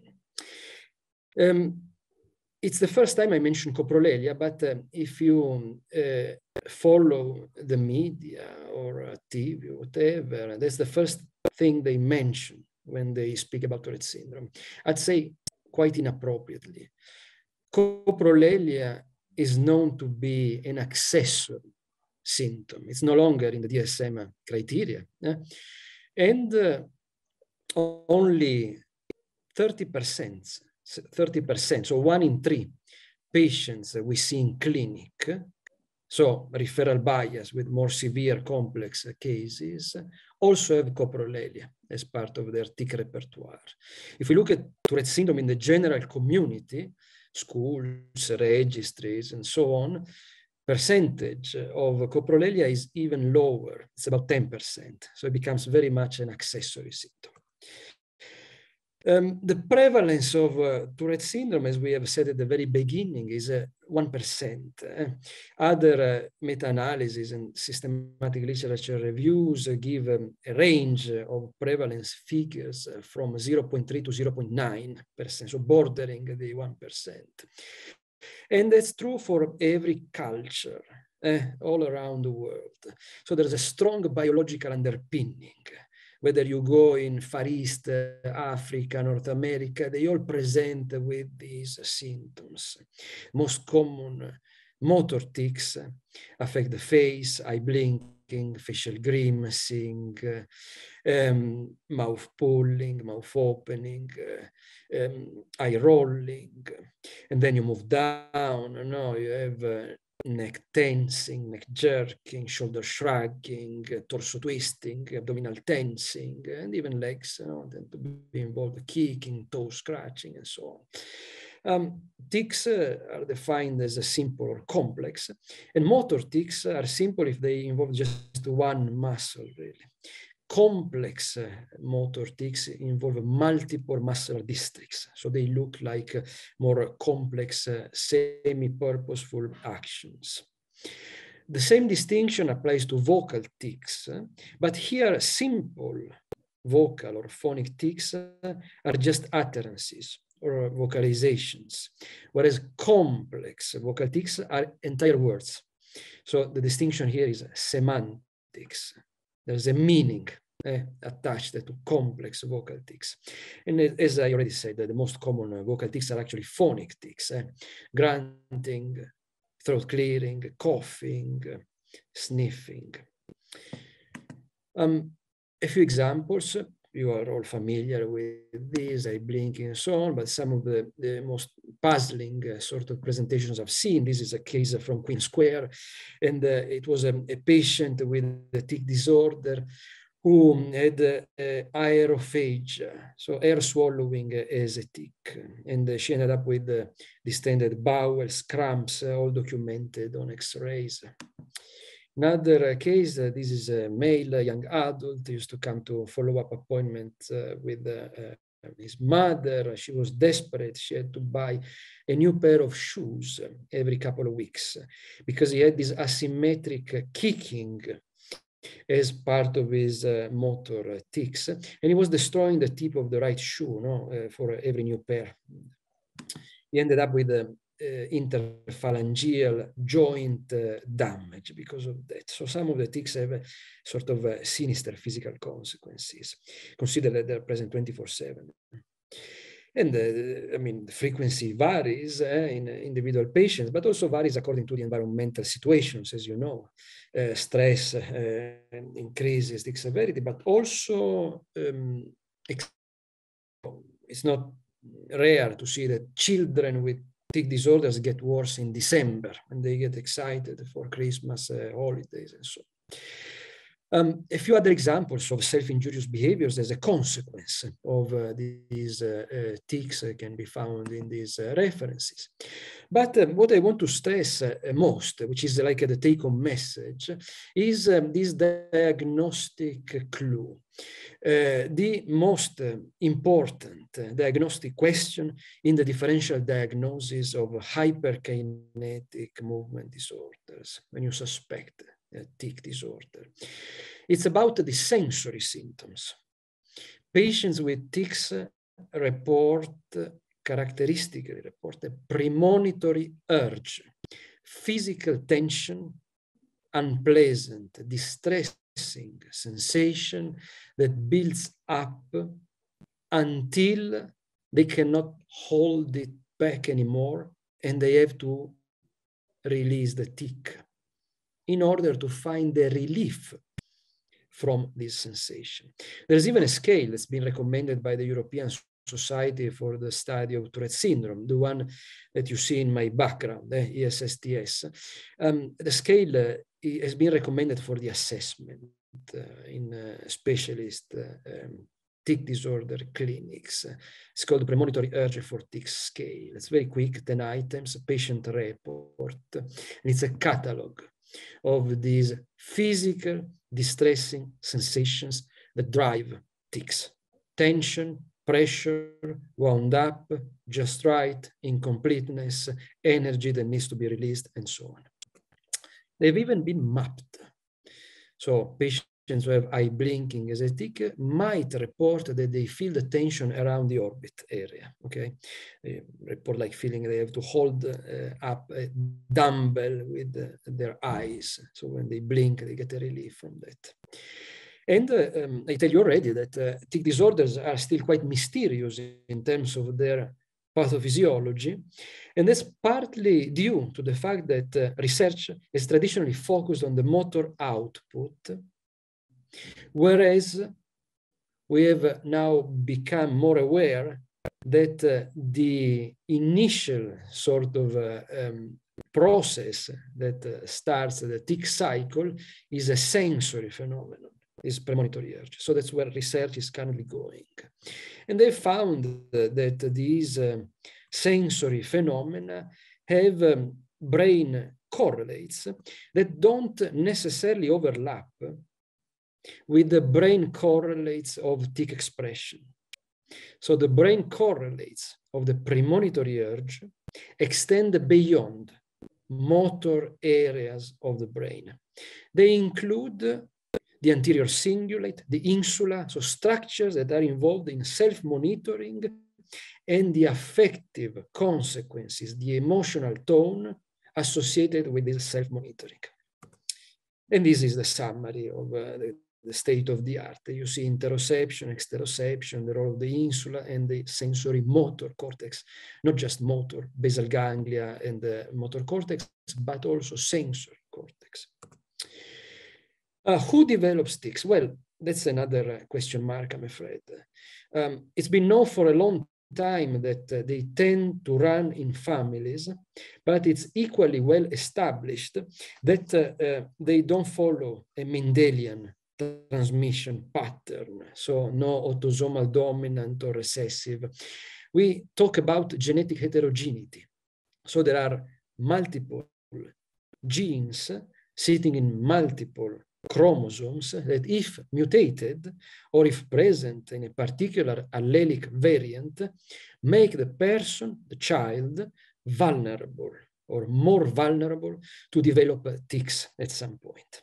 So don't be surprised if in the family of your patient you find that tics have skipped generations and they presented in different degrees of severity in scattered members, as I said, not necessarily following the offspring. And this is the European Society. UK is still part of it, despite Brexit. I mean, most of you, I believe, are psychiatrists by training. So I want to say a few words about the psychiatric aspects or the non-motor aspects of Tourette syndrome. And as you can see, this is a common theme nowadays across most movement disorders, both neurodevelopmental and neurodegenerative. This attention that is shifted towards the non-motor aspects. I'd say mainly driven by quality of life research. So they've seen that there are patients who have relatively mild motor impairment, but their quality of life is severely affected. And these are the patients who struggle with the ADHD, as we've just heard, with the OCD, the tic-related OCD, affective symptoms, anxiety, and so on, okay? So that's not surprising, because if you think again of the pathophysiology, I have mentioned already areas that do not necessarily belong exclusively to the motor control pathways. In particular, the basal ganglia are connected through this limbic loop with the limbic system. So you see that here, motion and emotion really share the same neural substrate within basal ganglia. And that substrate is mainly the striatum, the ventral portion of the striatum, if you remember from the neuroanatomy, is also called the nucleus accumbens, or accumbens in Latin. And that is a sort of dopaminergic receptor-rich area that's important for reward-seeking behaviors. And that is part of basal ganglia, so part of the motor circuitries. So again, I refer you to a few recent papers on the psychiatric aspects of Tourette syndrome, the European, the Revue Neurologique, and the American one, CNS Spectrum, here, just to remind you which are the psychiatric or behavioral symptoms to look for when assessing patients with tic disorders. And these are mainly obsessive-compulsive behaviors of a particular kind, the so-called tic-related OCD. I put here a couple of examples. Arithmomania, obsessional counting, having to do things in threes, in fours, having to set the volume on a specific number because the patient feels physically uncomfortable unless that particular OCD just right ritual has been fulfilled, okay? So this description should remind you in a way of tics. It's very much a tic-like manifestation. And then ADHD, and this has already been beautifully covered. Really. It's very common in children with tics. It's about 60% of children with tics fulfill current diagnostic criteria for full-blown comorbid ADHD. So again, just a real-life example, patient who comes to the Tourette syndrome clinic carrying a letter written by computer, my symptoms, and there's a bullet point list, tics. So she or he is in the appropriate clinic, apparently. And then the bullet points go on, and you find compulsions and obsessions, depression, anxiety/panic attacks, mood swings, and even neurotic paranoia. And that's the rule rather than the exception. And the description went on and on and on, and only the first page was about the tics. All the rest was about these behavioral symptoms that affected quality of life to a larger extent than tics. So again, don't be surprised if when you read influential review articles on Tourette syndrome written after the turn of the millennium by the world experts, you find that invariably Tourette syndrome is the overlap of these symptom domains. Only one is tics. Majority are behavioral domains. And that's the current view of Tourette syndrome spectrum, with the Tourette syndrome plus Tourette plus OCD, ADHD, and so on, being the most common clinical presentation that we see in the NHS and in all specialist clinics. This is the same. This is for the GPs at the BMJ. And this is also solid research evidence behind it. This is the largest study ever conducted worldwide on patients with Tourette syndrome. 3,500 patients recruited in specialist clinics across the world, 22 countries. You see that only 10% of them had pure Tourette syndrome only. 90% had at least one psychiatric comorbidity. And this was replicated in the general community in the Scandinavian registries. 90% of children diagnosed with Tourette syndrome in the community have at least one psychiatric condition, Tourette syndrome plus. Specialist clinics in the UK, this is the London clinic, when we reviewed the activity of 20 plus years, 650 patients, you see again that 10% of pure Tourette syndrome has been replicated. So 9 out of 10 have at least one psychiatric comorbidity. Let me just spend a few words about OCD, the tic-related OCD. I already told you something, but since ADHD has already been covered, I thought I might share some of these concepts on tic-related OCD with you. So I mentioned the arithmomania, the counting, which are the other tic-related obsessive-compulsive behaviors, where there's the concern for symmetry, having to even up things. There's the forced touching, often combined. If I have to touch it with the left, I feel like also to touch it with the right, and so on. Then there are other OCD symptoms, which you can also find in pure OCD, like checking behaviors. They are fairly common as a tic-related OCD. What you don't find in patients who have also tics is the washers, the cleaners, the contamination concern type of primary OCD. That's something that is very rare in patients who have tics. So again, this reveals a different underlying brain substrate. Tic-related OCD seems to be driven more by these dopaminergic frontostriatal basal ganglia pathways, dopaminergic. Whereas primary OCD, especially the subtype like the cleaners, the washers, as you know, it's mainly a serotonergic type of problem, no? Limbic system and serotonin and so on, with treatment implications. You can already imagine pharmacotherapy changes. And this is the evidence that this is true.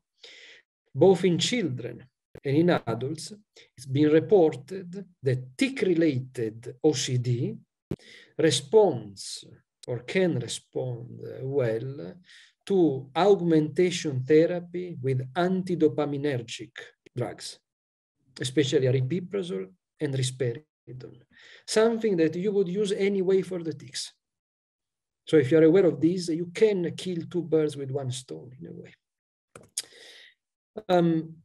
I go fast on these clinical aspects, going towards the conclusion.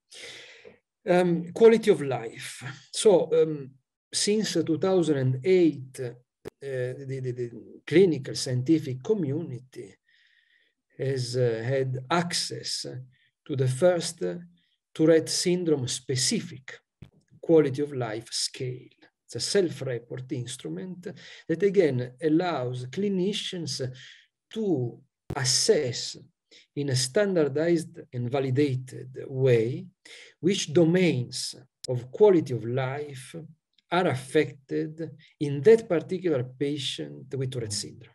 And you see that out of the 4 domains, only one is strictly linked with the severity, the frequency, the intensity of the tics. The other 3 domains, psychological, obsessional, and cognitive, are more related to these cognitive and behavioral comorbidities. Okay, and you can see that since the publication of the scale, the research on quality of life has started really. And now we have also the GTS Qual, so the scale version for children and for adolescents, and has been validated in English language as well. It was first developed in Italian and then validated in English. So that is something that guides you towards priorities in treatment interventions. Which are these treatment interventions? And I'm veering towards the conclusion here. Well, you see, again, we have to distinguish priority tics, OCD, ADHD, which aspect. And then if we focus on the actual tics, behavioral treatment strategies, habit reversal training, exposure and response prevention, these are the main 2.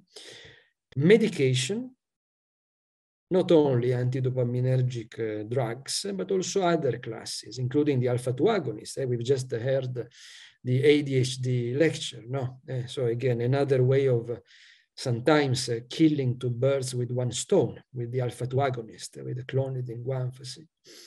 And finally, the invasive treatment intentions.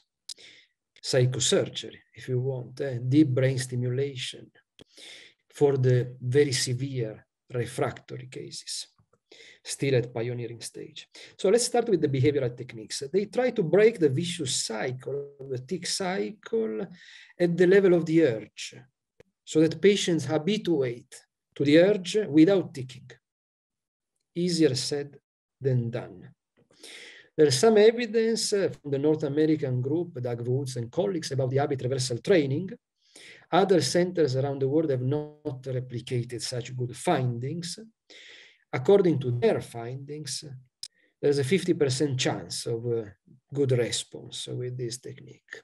It works on 1 tic at a time only, and patients have to develop the so-called competing response that they produce in place of the actual tic that they want to fight.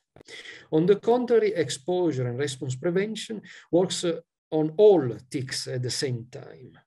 And patients are trained to resist the urge for all of their tics for progressively longer periods of time.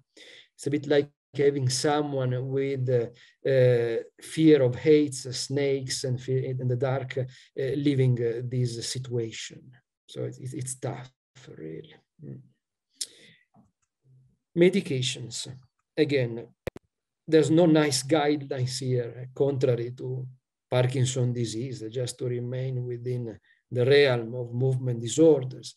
But if we look at the evidence of the available RCTs, we see that in the last decade, not more than that, in the last decade, there have been international guidelines that have been published. And I've put here the list, so you can access them. Go for the most recent ones, which are the American ones, Neurology 2019, and the European ones, which are currently in press in the ECAP journal, European Child Adolescent Psychiatry. This is what they look like. You can already access them. Medications, as we said. Well, I refer you to the book about it. It's an art, as you can see, plenty of choice. But here, the take-home message is always consider the balance between efficacy and tolerability. Go back to Hippocrates. Primum non nocere, first do no harm. Because often these are medications that can affect functioning, can be sedating, they can have metabolic adverse effects, they can cause weight gain, so they can affect health in other ways. And the main classes, again, I'll be very quick. I've grouped them into 4 main classes, and I've followed the current evidence. First generation antidopaminergic drugs, haloperidol, pimoside, no longer use the first or even second line because of tolerability, what I just said. Pimoside including cardiotoxicity. Second generation antidopaminergic drug, currently suggested, recommended often as first line, especially the newest, aripiprazole, which is a partial agonist of dopamine receptor, seems to be the best tolerated. Alpha-2 agonist, third group, first line in a number of guidelines, including the Canadian guidelines. And finally, other drugs, including anti-epileptic drugs like topiramate, for instance, they've recently entered the guidelines. So this is our experience with aripiprazole, and you see that tolerability is good. Very few patients discontinue it because of tolerability issues. This is a recent review about aripiprazole, so I refer you to that if you're interested in the evidence about this first-line medication for tics. You see, adverse effects, sedation, weight gain, but not as much, not as severe, not as common as with the other antidopaminergic drugs. Even better tolerability profile with alpha-2 agonists, very well tolerated, safest, especially in children. And finally, the evidence for topiramate, the new kid on the block. Again, I refer you to the behavioral sort of uses of anti-epileptic drugs on this. And this is what we do in real life clinical experience. This is our own experience recently. It's an audit, basically, recently published. It reflects the current evidence that I just told you. And this is the head-to-head comparison in terms of efficacy and tolerability of aripiprazole with all its main competitors. And you see that it is well placed in this race, so to speak. My colleague Jeremy Stern from St. George's Hospital wrote in Practical Neurology that there is no single best first-line drug. I can't agree more with that. So it's still very much an art. And you require experience to navigate through this. The other thing that I want to highlight is that tics are not necessarily the reason to start pharmacotherapy. In this beautiful study from the Danish group, Nanette Moldebes and colleagues, it was clearly shown that the reason for starting pharmacotherapy in a tic disorder clinic is not necessarily tics. You see that it's equally well represented ADHD, and are also other behavioral problems that prompt pharmacotherapy. If you're interested in a real-life case study on the usefulness of antidopaminergic drugs, especially aripiprazole and risperidone, for tic-related OCD, I refer you to this beautiful case study by the Canadians, Tamara Pringsheim and colleagues. And, well, a number of patients will come to clinic asking you about diet and vitamins and supplements and so on. Well, there's very little evidence. I'd say the only reliable evidence is to avoid energy drinks, sugar, food, sugar rush. And this is kind of fuel for the tics. It's been well documented, okay? And finally, I don't say anything about deep brain stimulation because it's still, I'd say, at the pioneering stage. These are the British guidelines, which we published 10 years ago. And I wouldn't say we have moved forward much in this field. So looking at the clock, I think it's the end. I end with a quiz. I ask you, based on what I said, you think that any of these people had Tourette syndrome? And they are Samuel Johnson, Dr. Johnson, and Mozart. Well, with Mozart, there was a famous paper published in the BMJ claiming that Mozart did suffer from Tourette syndrome. That was based on the number of swear words that Mozart wrote in his letters. Is it evidence for Tourette syndrome? No. And in his biographers, there's no evidence of actual descriptions of tics. With Samuel Johnson, we are in the opposite situation. We are sure, confident that he did suffer from both tics and tic-related OCD. Because in his biography by Boswell, The Life of Samuel Johnson, there are countless descriptions of tics. And I conclude with a positive note, always something we tend to forget, at least I tend to forget, and I'm guilty of that. Don't forget to stress the strengths that patients with Tourette syndrome have. They have a hyperactive brain, not deficit, hyperactive. And so if properly channeled, that could be a talent. And that was recognized by Oliver Sacks, who spoke about this creativity, this witticism of patients with Tourette syndrome. And this is an example of what I just told you. Look at this beautiful poem by a patient. I'm still seeing him. He's now an adult. I mean, I first saw him at the age of 9. He's describing his Tourette. And finally, of course, I am a fan of Samuel Johnson because he was in turn a fan of the Mediterranean. I stop here. If you have a burning question, there might be a minute or so. I thank my mentors and my colleagues, and I thank you all for your kind attention.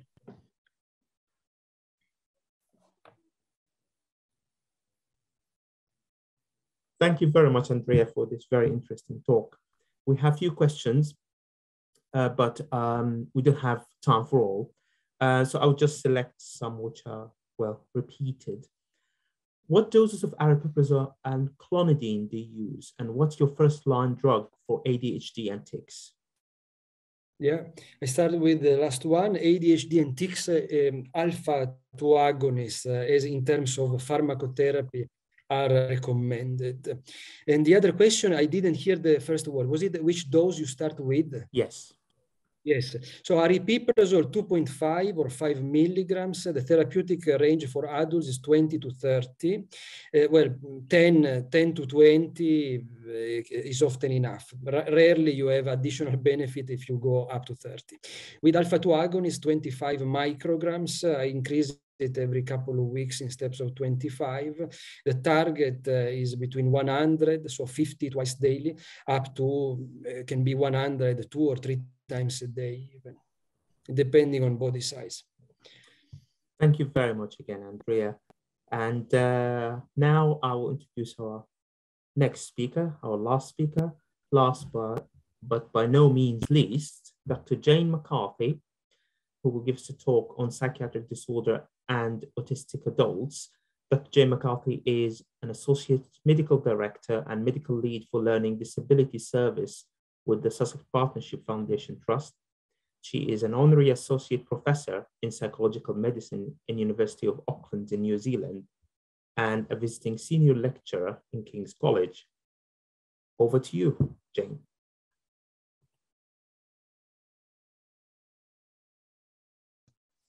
Can you hear me? Yeah. Is this presentation coming up okay?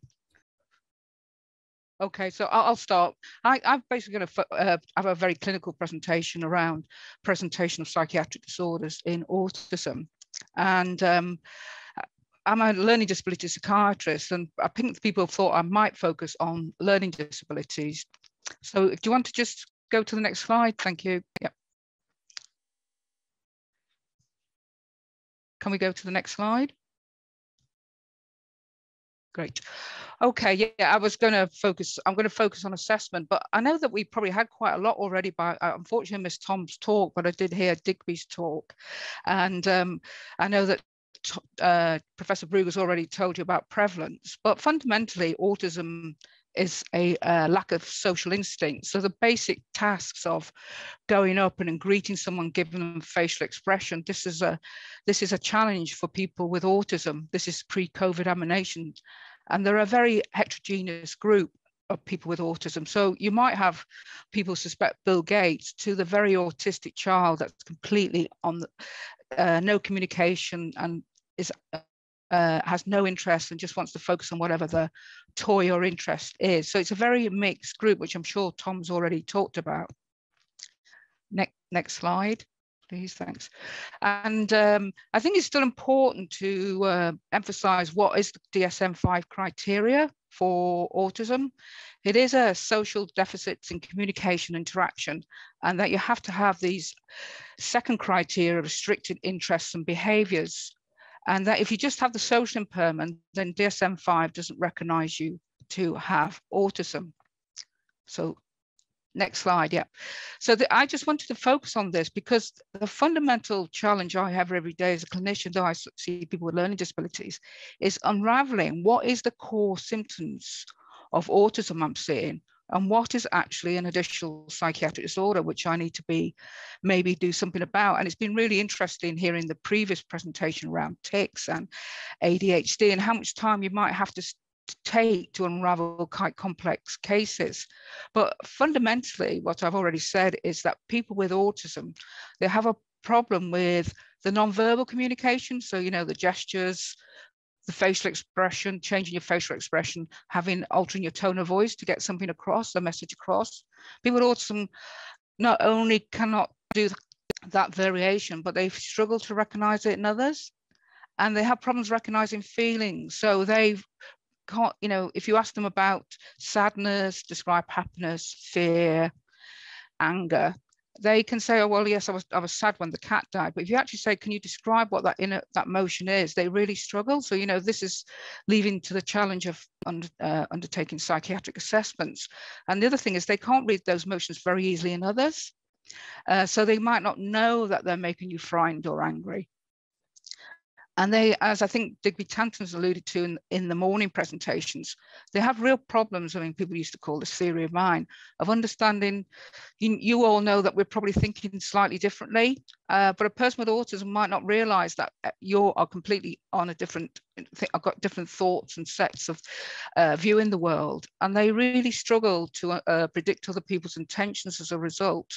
And they really struggle to imagine situations outside their usual routine. So you might take them to the bank, go through that task, and they take them next door to the post office. This is a very concrete example, but they can't generalize that very easily when you teach them tasks. This is one of the challenges we have at a sort of building life skills and social skills for them.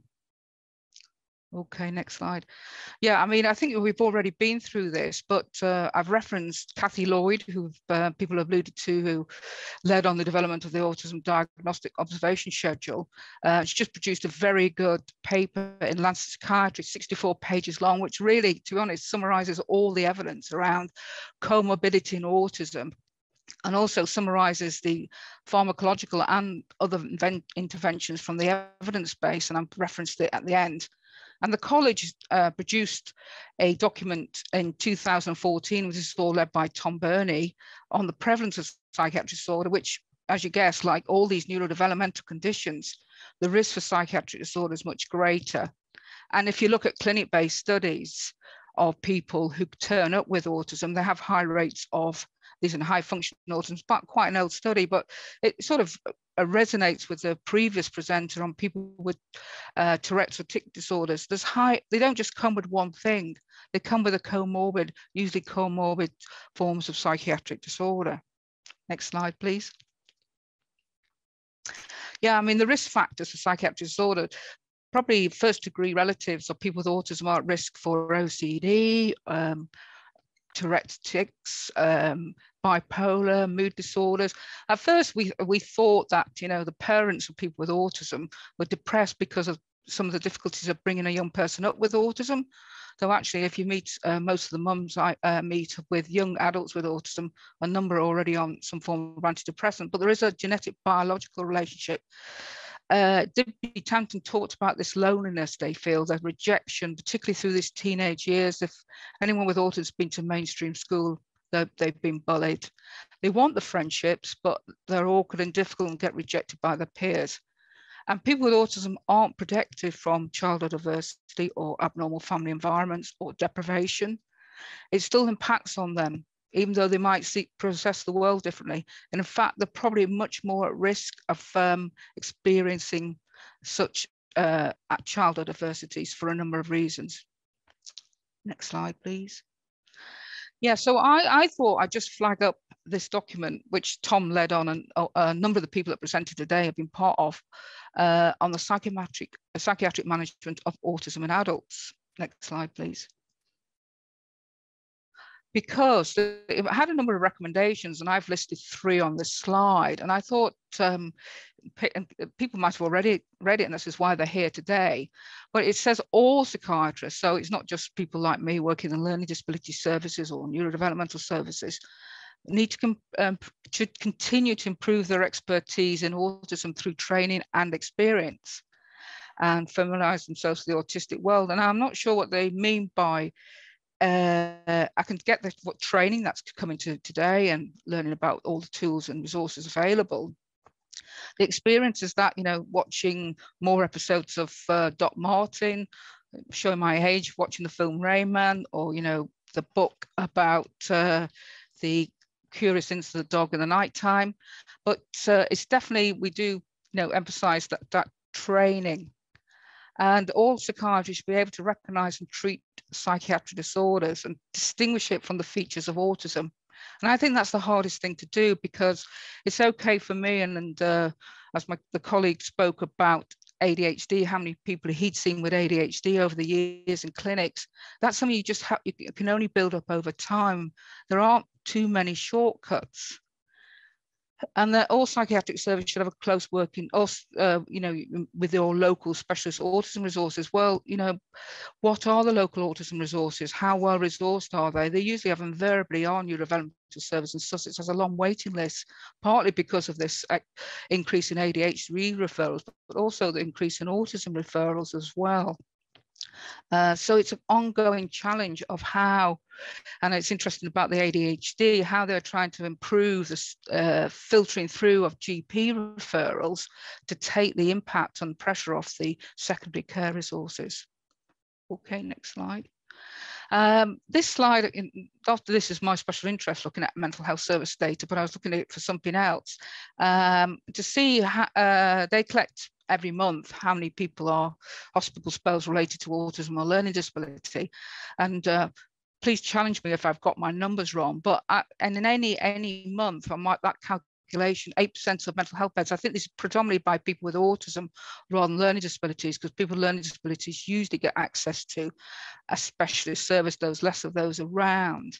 And it's interesting that Professor Brugger, a survey in the Midlands showed that probably 10% of inpatient mental health beds are occupied by people who are on the autistic spectrum. So, I think the college is right. We probably have to build people's awareness and skills, because there isn't a whole resource of specialist service out there that are going to necessarily see people with autism. Next slide, please. Yeah, so I've sort of alluded to the challenges of trying to assess a mental health problem in someone with autism, and about describing their inner world and the symptoms of mental illness. But fundamentally, and it's very interesting to hear the previous presentation.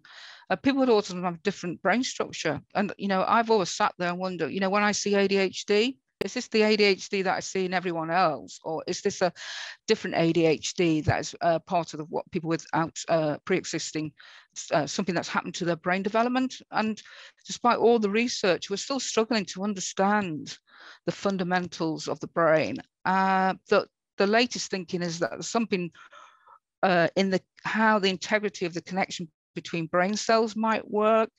There's obviously the neurochemical issues around imbalance of GABA and glutamate, and certainly like GABA is produced, the neurons are produced very early on before they move to the cortex. So something's gone really wrong in the early development of the brain to sort of give you this global picture affecting the individual. And as I said, most of this presentation is actually trying to drill down what is the, but you really have to understand what is the core features of the autism and the core features of autism for that individual. Next slide, please. Yeah. Well, you know, the ideal world is, and I don't know what it's like day in, day out to be in a adult mental. Well, I know it's very busy from where I see it from when I work in this part of Sussex. But yeah, ideally, you need to know the person when they're well. And this is why it's interesting that it was raised in the ADHD presentation. You need an informant because, as we've already alluded to, the person with autism might not be able to describe their inner world as in a way that describes what they're experiencing, but somebody that can come along and maybe give you some observational or history or context of the individual. And yes, obtain the early health record. So if you are seeing somebody, I mean, whether you have time in most psychiatry clinics, to see if there's an early developmental history that suggests that the person is possibly got a neurodevelopmental or autistic problem. But I thought it was interesting, Professor Brugger talking about people that might not have developmental history, but look like they are autistic in their late teenage, early adult lives. And yeah, these complex cases require time, and time is maybe not the easiest thing to access under the pressures of the NHS. And a psychiatric disorder may blind us to the fact that there's an underlying autistic disorder. So we might see the ADHD, we might see the depression, we might see the personality disorder, and we don't realize that what we're trying to do is we're actually struggling to work with the individual because we haven't understand what the other core difficulties are. Next slide, please. Yeah, so this is what the college is getting at, really, the requirements of the clinician. And we've got to see autism, you've got to see autism in its various manifestations. And that, you know, as I said, it's a spectrum condition, and you can have highly functioning, highly achieving individuals, or you can have very disabled young people who I might see every day in my clinical practice. But I think whatever you do, and this is, you know, why the college has always emphasized this training in a developmental field of psychiatry, whether it's child psychiatry, learning disability psychiatry. And until you have that sort of developmental perspective, then I think it's hard to really understand these particular conditions and autism. Next slide, please. Yeah, these are some tips. I was interested in the tips people were giving about how to get someone to have open-ended questions and ask some general questions about how they function on a day-to-day basis. People with autism don't do well in the standard outpatient clinic where the lighting isn't very good. You can hear it's very noisy along the corridor. And if you you know, have a long meeting with them, I don't think I would put a person, I know they do this with the autism diagnostic assessments, but, you know, put them through long interviews. And I think to get the best out of them, you do have to have a quite calming environment without too much sensory overload in it. And yeah, use straightforward, simple language. Well, you know, it's easier said than done. I don't say that I use a lot of visual cues, but they are available to me. Yeah, and people with autism take things very literally. So, you know, if they knock on the office door and say, can they speak to you? And I say, oh, please please give me 5 minutes, I'll come out. That means I'll probably come out in the next half an hour. But to a person with autism, they'll probably stand outside the door and count you down for the next 5 minutes. So, you know, simple things that you take for granted might, and you think, no, you know the meaning behind. A person with autism struggles with the meaning behind what you're saying and will take it at a very literal level. Okay, next slide. So the comprehensive assessment, well, you know, I was looking at the Q&A. You know, I'm going to get through this, so, you know, it's not a long, we get to the afternoon end of the day. But I was looking at the Q and answer the questions that people are taking 2 hours to make an ADHD assessment. Yeah, it would be great if you can do a very good comprehensive assessment of someone with autism. And this is what the Autism Diagnostic Services would hopefully do for you. But I don't know what you do in the reality of seeing people with autism. Maybe if they're on your inpatient unit, you might have time or be able to import somebody to do it.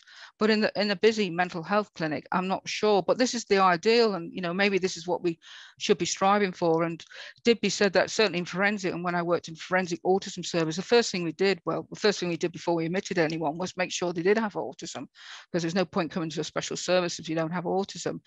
But the point about the diagnosis, I've always found, if I read through the diagnostic, whether it's an autism diagnostic interview or the ADOS, it sort of really gives me insight and understanding to where that particular individual's difficulties lie, and understanding their sensory and interest issues. There's no test I can say this will help you diagnose autism. I know Professor Declan Murphy did some neuroimaging work years ago around that, but basically autism is a clinical diagnosis, and you just have to develop the skills. And Professor Brugger's flagged you up about the tool that the Royal College of Psychiatrists has developed, and the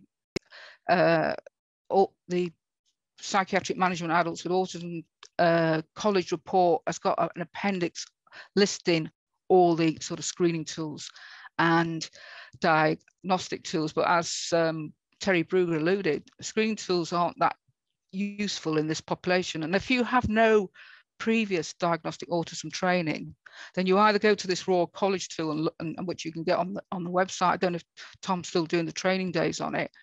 But the other one I would say is go to the Autism Diagnostic Observation Schedule training, because basically it just sort of makes you eat, drink and sleep diagnosing autism, but it really builds up your basic observation skills. Moving on to the next slide. Yeah, so if you haven't got all the time in the world, maybe there's some clues of the person sitting in front of you. And as Terry Brugger said, we've all missed people over the years. My skill in recognizing autism is really, hopefully has got a lot better over the years. But looking back, I realized there's people I saw with very severe OCD and other types of condition. I realized I'd completely missed it. But yeah, the eye contact, the facial expression, the tone of voice, they stay on one topic. And also the social interaction with you. It doesn't feel like this is something that you usually see in the patients you see. I think, I've sat in a room with somebody, and after an hour, all I've learned is 20 ways to cook a chicken, and I've learned very little else. And then on reflection, the light bulb switches on, and I realize maybe I'm just that person's on the autistic spectrum. Okay, so next slide.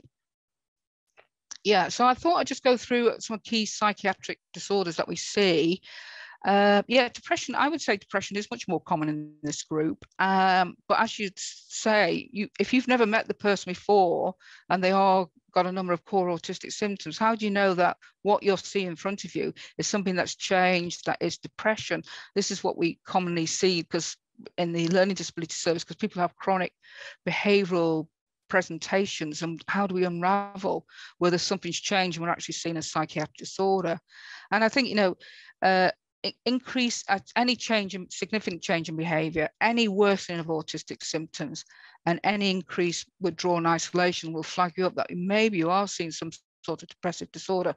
But I keep coming back that you need to know the person when the well and ask an informant. I say, well, if I met them a year ago, how would they have presented differently as they are today? And what were the core autistic symptoms then, and what am I seeing now? Next slide. Yeah, I mean, the whole business about schizophrenia and autism was unraveled in the 1970s by Izzy Colvin, but people with autism do get psychotic presentations. I think they're more prone to these brief episodes than the full-blown schizophrenia. And my experience is that usually related to transitioning into adult life or other significant stressful events. But my experience is that if I do see some sort of psychotic symptoms of someone with autism, I think mood disorder before I think of a schizophrenia spectrum disorder. Okay, next slide. Yeah. As I've said, there's this family history. I don't know what it all unravels down to because I'm not a geneticist, but there are other risk factors that people with autism and schizophrenia share in terms of older parents and something going wrong at birth, but, you know, is there something going wrong at birth because the child is, the baby's already on an abnormal brain projection trajectory, and that's what it's about. There's this association with childhood schizophrenia, in which 30% have an autism spectrum disorder. Well, this is Judith Rappaport's work, but you know, is this childhood schizophrenia something different to what we see in later young adult life? And yeah, autism is a risk factor for bipolar. And as I said, you really have to sometimes unravel, is this sort of a clear change of mood, irritability, increased aggression, overactivity, complete disturbance of sleep, and are you seeing a sort of hypomanic episode?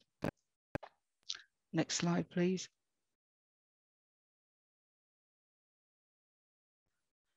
Yeah, so you know, I sort of alluded to what the mental state examination, and I think it's easy for us in learning disability field, where we see people with autism every day in our clinical practice. But you know, how do you see people with schizophrenia? Because the negative symptoms may very much look like the core symptoms of someone's autism. And people with autism, you know, they can misinterpret, not understand the world, as I've said before. Is this some sort of unusual, rigidly held belief? You know, do they really understand their inner world, their inner thoughts? Are they being misinterpreted to say they're hearing voices?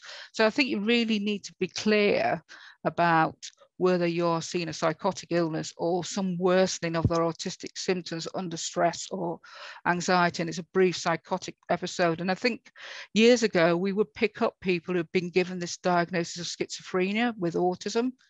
And then when you went back to their records, there's no real clear symptoms of delusions and hallucinations. And so you really then review what is the medication. Yeah, thank you for going on to the next slide. Yeah, and DSM-5 is quite clear about this, that you can really only make the diagnosis of schizophrenia in someone with autism if they have got quite prominent delusions or hallucinations for at least a month. And there's a recent paper I read from America that backs this up. But sometimes it can be quite grey. And you know, you get into this pragmatic trial of antipsychotic medication, which I'll come to later about the use of medication, but we just have the next slide. Yeah, I mean, this is quite a simple case history I've given here, but it sort of gets to this business about these things normally come on late teenage years, early adult life. Mark, he's got autism, and he's already got the difficulty understanding social cues, social relationships. And there's a girl in the class who's quite, you know, helpful and friendly, but he interprets that must mean she wants a relationship with him. She wants to be his girlfriend. And he comes quite fixated on it. It comes quite unshakable, quite rigid, and he's thinking about it. This is his, you know, he restricts his interest to the Facebook page. Okay, we put him on some antipsychotics, and it gets better. But is this really a brief psychotic episode, or is this is stress and anxiety? And anyway, we've given him a small dose of risperidone, so we've made him a little bit better.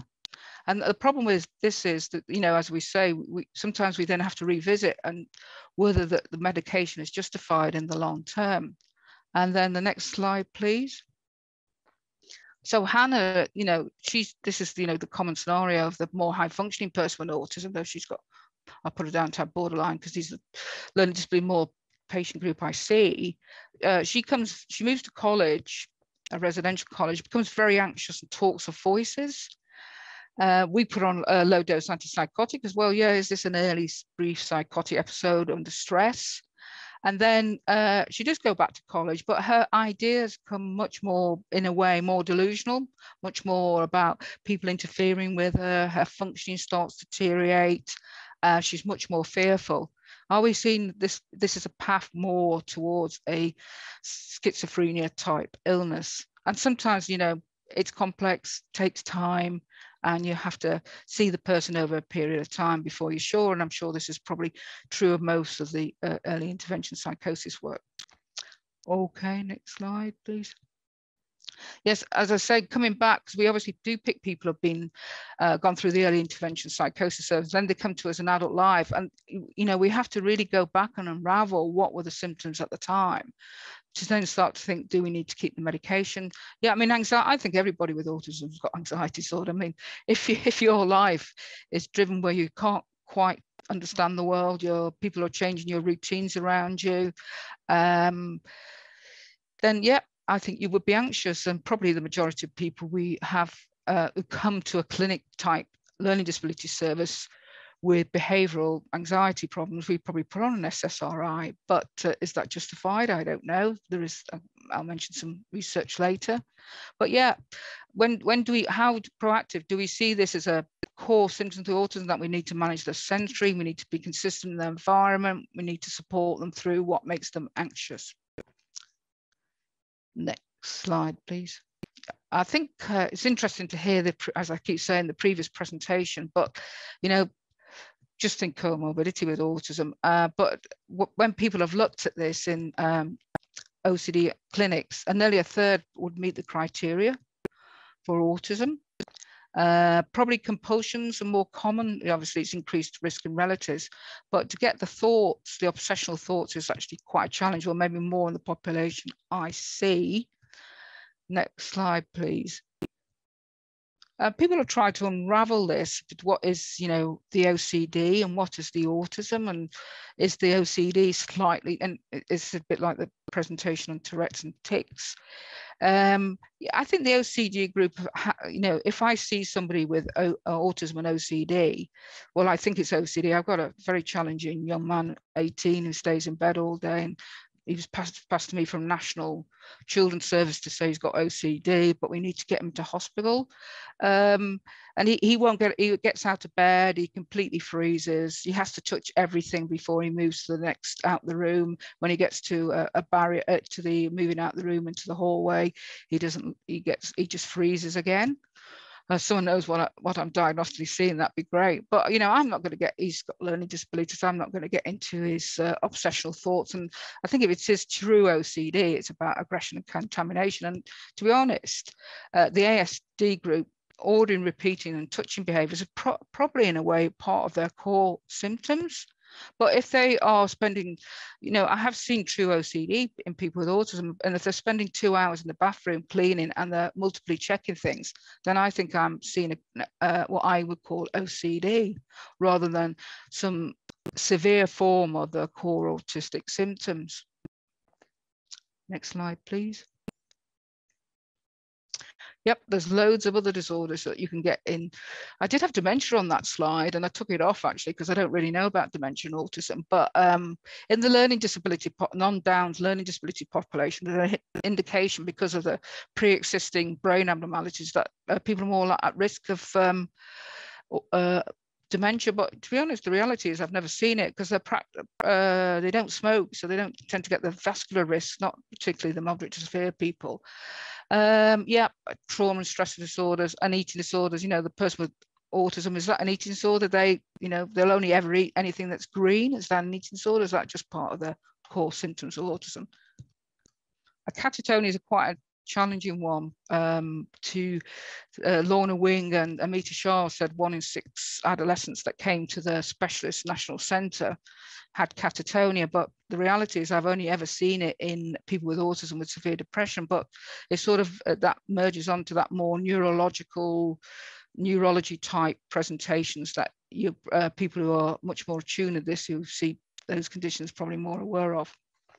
Okay, next slide. Yeah, substance and alcohol misuse. It's probably, there's not great literature on it. It's more on alcohol use. And obviously I worked in forensic autism services, and it probably was a risk factor for the ones that suddenly came in with showing severe usually a violent episode. They were probably had a poor interaction, or didn't understand what the peer or the relationship around them was about, and they picked up a knife or did whatever. It's usually used for self-medication. When we looked at people with neurodevelopmental disorders in prison, the autistic prisoners didn't use alcohol or substances any more than other prisoners, but when the ones that did have autism that were using substance, nearly over 90% had ADHD. So it was the comorbidity that was driving that substance misuse rather than the autism. Next slide, please. Yeah, as I think Professor Ruger said, there's not a lot on suicide and self-harm behavior, but it is growing. And it's clearly that it is linked to comorbidity with other mental illness. So it's really important that you do see people with autism have comorbid psychiatric disorders, that they are particularly risk. And you know, this business about, well, they don't really express their emotions and thoughts, so it makes assessment very difficult. And people with autism learn scripts to, you know, delivered to you in various scenarios. So they might say, oh, I'm feeling suicidal. And then you ask them, well, what does that mean? You know, you have to sort of drill down to get the meaning, because they're maybe just saying words with which they don't actually even know the meaning of themselves. And, you know, and ask quite concrete questions. When do you get the thoughts? How do you respond? And bullying is probably quite a risk factor for it. Apparently the evidence shows that being female, well, yeah, but the presence of ADHD in this group, and 30% of people with autism probably have ADHD, if not higher. Yeah, 30% of people with intellectual disability have autism. I mean, all these conditions, and I'm sure Tom alluded to this morning, are overlap considerably. But they are a risky group. I just thought, I think it was talked about this morning, but women with autism, because this is usually the where they ring me up, though I'm a learning disability psychiatrist, to come and see a woman in a, usually on a medical ward or another ward, who's presenting in quite a challenging way. It's usually the women, but I'll come back to that in the next slide. But basically, it's interesting this about the diagnosis of autism in women.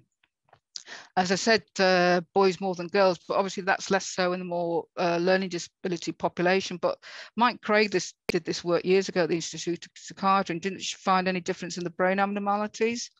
And earlier work doesn't suggest that there are particular difference in the autistic symptoms. And it's this camouflaging, which I think people have alluded to already, that women, probably because they're with other girls at teenage years, sort of pick up skills about eye contact and learning scripts from the other girls they mix with, and or other women if they get older, and that they can camouflage. The problem about this camouflage, and I think this is what Digby Tantum alluded to, it's actually quite stressful, it's quite wearing, and it probably doesn't help the well-being of the individual to camouflage to fit into society. But that Will Mandy's work from UCL, really worth having a read of, very interesting. Okay, next slide. Yeah, so this is the group that they, because if anyone looks like they've got a borderline personality disorder with learning disability autism, they want us to take over, but you know, it's very challenging. We're only 9 to 5 clinic services. But anyway, this is quite old research, but it's this again, that significant people with borderline personality, 15%. It sort of fits in with Professor Brugger's work. He was saying that 10% of, was it 1 in 20 in clinics and 10% on wards. So they looked at the ASD group, and really there wasn't any difference in comorbid psychiatric disorders, that the non-autistic group, as you expect, were more substance misusers. The ASD group did do more frequent suicide attempts. Whether they completed, I don't know, but there were more attempts, and they had much more negative self-images. And I think this issue about, I said at the beginning, is that people with autism can be at risk of trauma and early life experiences, because they don't realize people are trying to abuse them, exploit them. Okay, I'm conscious of time. Next slide, please. Yeah, so yeah, because basically they share similar difficulties of impulse and personalities, but obviously the borderline group know how to socialize and knows the social cues, but just distort them, whereas people with autism don't really get the social cues. So it's quite a difficult one to unravel. Next slide. Yeah, this is just thrown in for my ID colleagues, because we looked at this about 10 years ago in when I was at South London Maudsley, in a large clinic population of nearly 700-800 people coming to the specialist mental health ID clinics, and that people coming with, you know, having significant challenging behaviours in the context of autism. We didn't find that this was very much linked to psychiatric disorders, but there's a more recent paper from a Spanish group in Spain who indicates that, and I think it's a non-clinic population where there wasn't previous diagnosis of mental disorders. Obviously, in the specialist clinics at the Moors, they with ID psychiatrists are able to diagnose the psychiatric disorders, but they suggest that challenge behaviour might, in undiagnosed non-clinic populations, you need to consider an underlying depression. Next slide, please. Yeah, so coming up to, I'm just going to give you a load of reference now. Please go, this is nice guidelines, of course, but Oliver Howe's paper from the British Association of Psychopharmacology is great guidance on assessment treatment of the core symptoms and the comorbid symptoms. So next slide. Yeah, and Digby Tantum's done this work before and said, and NICE is about, there's no treatment for the core symptoms of autism. It's life skills, coaching, whatever, mindfulness. And I've given you a systematic review reference there if you want to look about more broader mental health interventions. And next slide, please. Yeah, we do use medications for the associated symptoms, but we have STOMP, which is to stop the overprescribing medications in autism and learning disabilities. And yes, of course, the main drugs we use are risperidone and aripiprazole in low doses, and melatonin for the sleep problems. There's no real evidence that the repetitive behaviors of the core symptoms disorders respond to any of the drugs we have. There's some small evidence for fluoxetine. Next slide, please. Yep, so you're nearly at the end of the day here. So basically with people with autism, they get a variety of mental health problems. The autism may mimic the psychiatric disorders. We always get more than one condition, and adolescence is a high risk time to adult services. And the number of referrals we're getting through now of 18-year-olds who probably have not quite had the service and resources in the last couple of years coming into our adult learning disabilities with autism with quite challenging behaviour. This feels quite overwhelming at times. The next slide, please. Yep. Oh, no, can you just go back one? Oh, well, you can. Yeah. So basically the college is saying that you all psychiatrists need to get better at this. Does that mean we develop more enhanced community mental health service? I've sort of advocated that one or two of the inpatient wards should be very autistic friendly. The specialist autism teams can't do everything. Okay, if they're very complex, comorbid maybe. Yes, we do need more research. There is a study going on at the moment on looking at sertraline, double-blind controlled trial led by Deidre Raj at the University of Bristol, which hopefully reports in 2023 on the impact of sertraline on anxiety in people with autism. And then next slide. Yeah, so these are just the references. There's a Terry Brugger already, Kathy Lloyd paper, Autism Spectrum Disorder, really good paper. The Lancet Commission gives you all the evidence. Yeah, I forgot, I did have no conflict of interest, but I did edit a book with some colleagues from South London, but written by clinicians, the clinicians died to mental health conditions. I get no royalties from it, so they are. And we did write a chapter 10 years ago, but basically go back to the work of Terry Brugger from today around SCAN and assessing comorbid psychopathology. That will be my answer to that one. And yep, last slide. Any questions? And I've finished. So thank you very much for your patience. Thank you very much, Jane, for the interesting talk. I have a few questions actually, but many of which you answered along the way as the slides continued. And thank you for citing references along as well. I actually have a question of my own. I know, well, you mentioned STOMP as well, stop prescribing. What's your views on long-term use of benzodiazepines to manage chronic anxiety and aggression in patients with autism, especially when where antipsychotics have proven intolerable for these patients?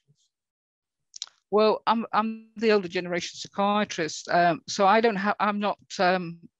I did my BAP training with Professor David Nutt, so I'm less anxious about benzodiazepines, and you know, obviously, if polypharmacy is ripe in autism and people with learning disabilities, and benzodiazepines are probably one of the safer drugs. So if all else fails, I'll say yes. But if you ask some of my younger colleagues, they'll probably think I'm out of order. The evidence I've just looked at the last 10 years of evidence of psychopharmacology, and particularly the autism ID group. There's not really anything to guide you out there. But obviously the House paper on the broader use of drugs in autism doesn't really advocate the use of benzodiazepines. But, you know, I'm not saying no. The evidence isn't out there, but pragmatically, yeah, we don't exclude them. We do have probably a significant number of people on benzodiazepines because of the side effects of the other drugs. Thank you very much. And on this note, I think, yeah, we are coming to the end of our rich day. I would like to thank everybody here. I would like to thank the delegates, the speakers. I would like to thank Karen Morgan and Chesney Monrose. I'd like to thank Rafi Faruqi. And please take some time to fill up complete the feedback that's going to be sent to you, and the link will be provided as well. And we all look forward to seeing you on our face-to-face conference coming at Briscoe Street in London. So now we'll be closing the event. Please stay well and stay safe.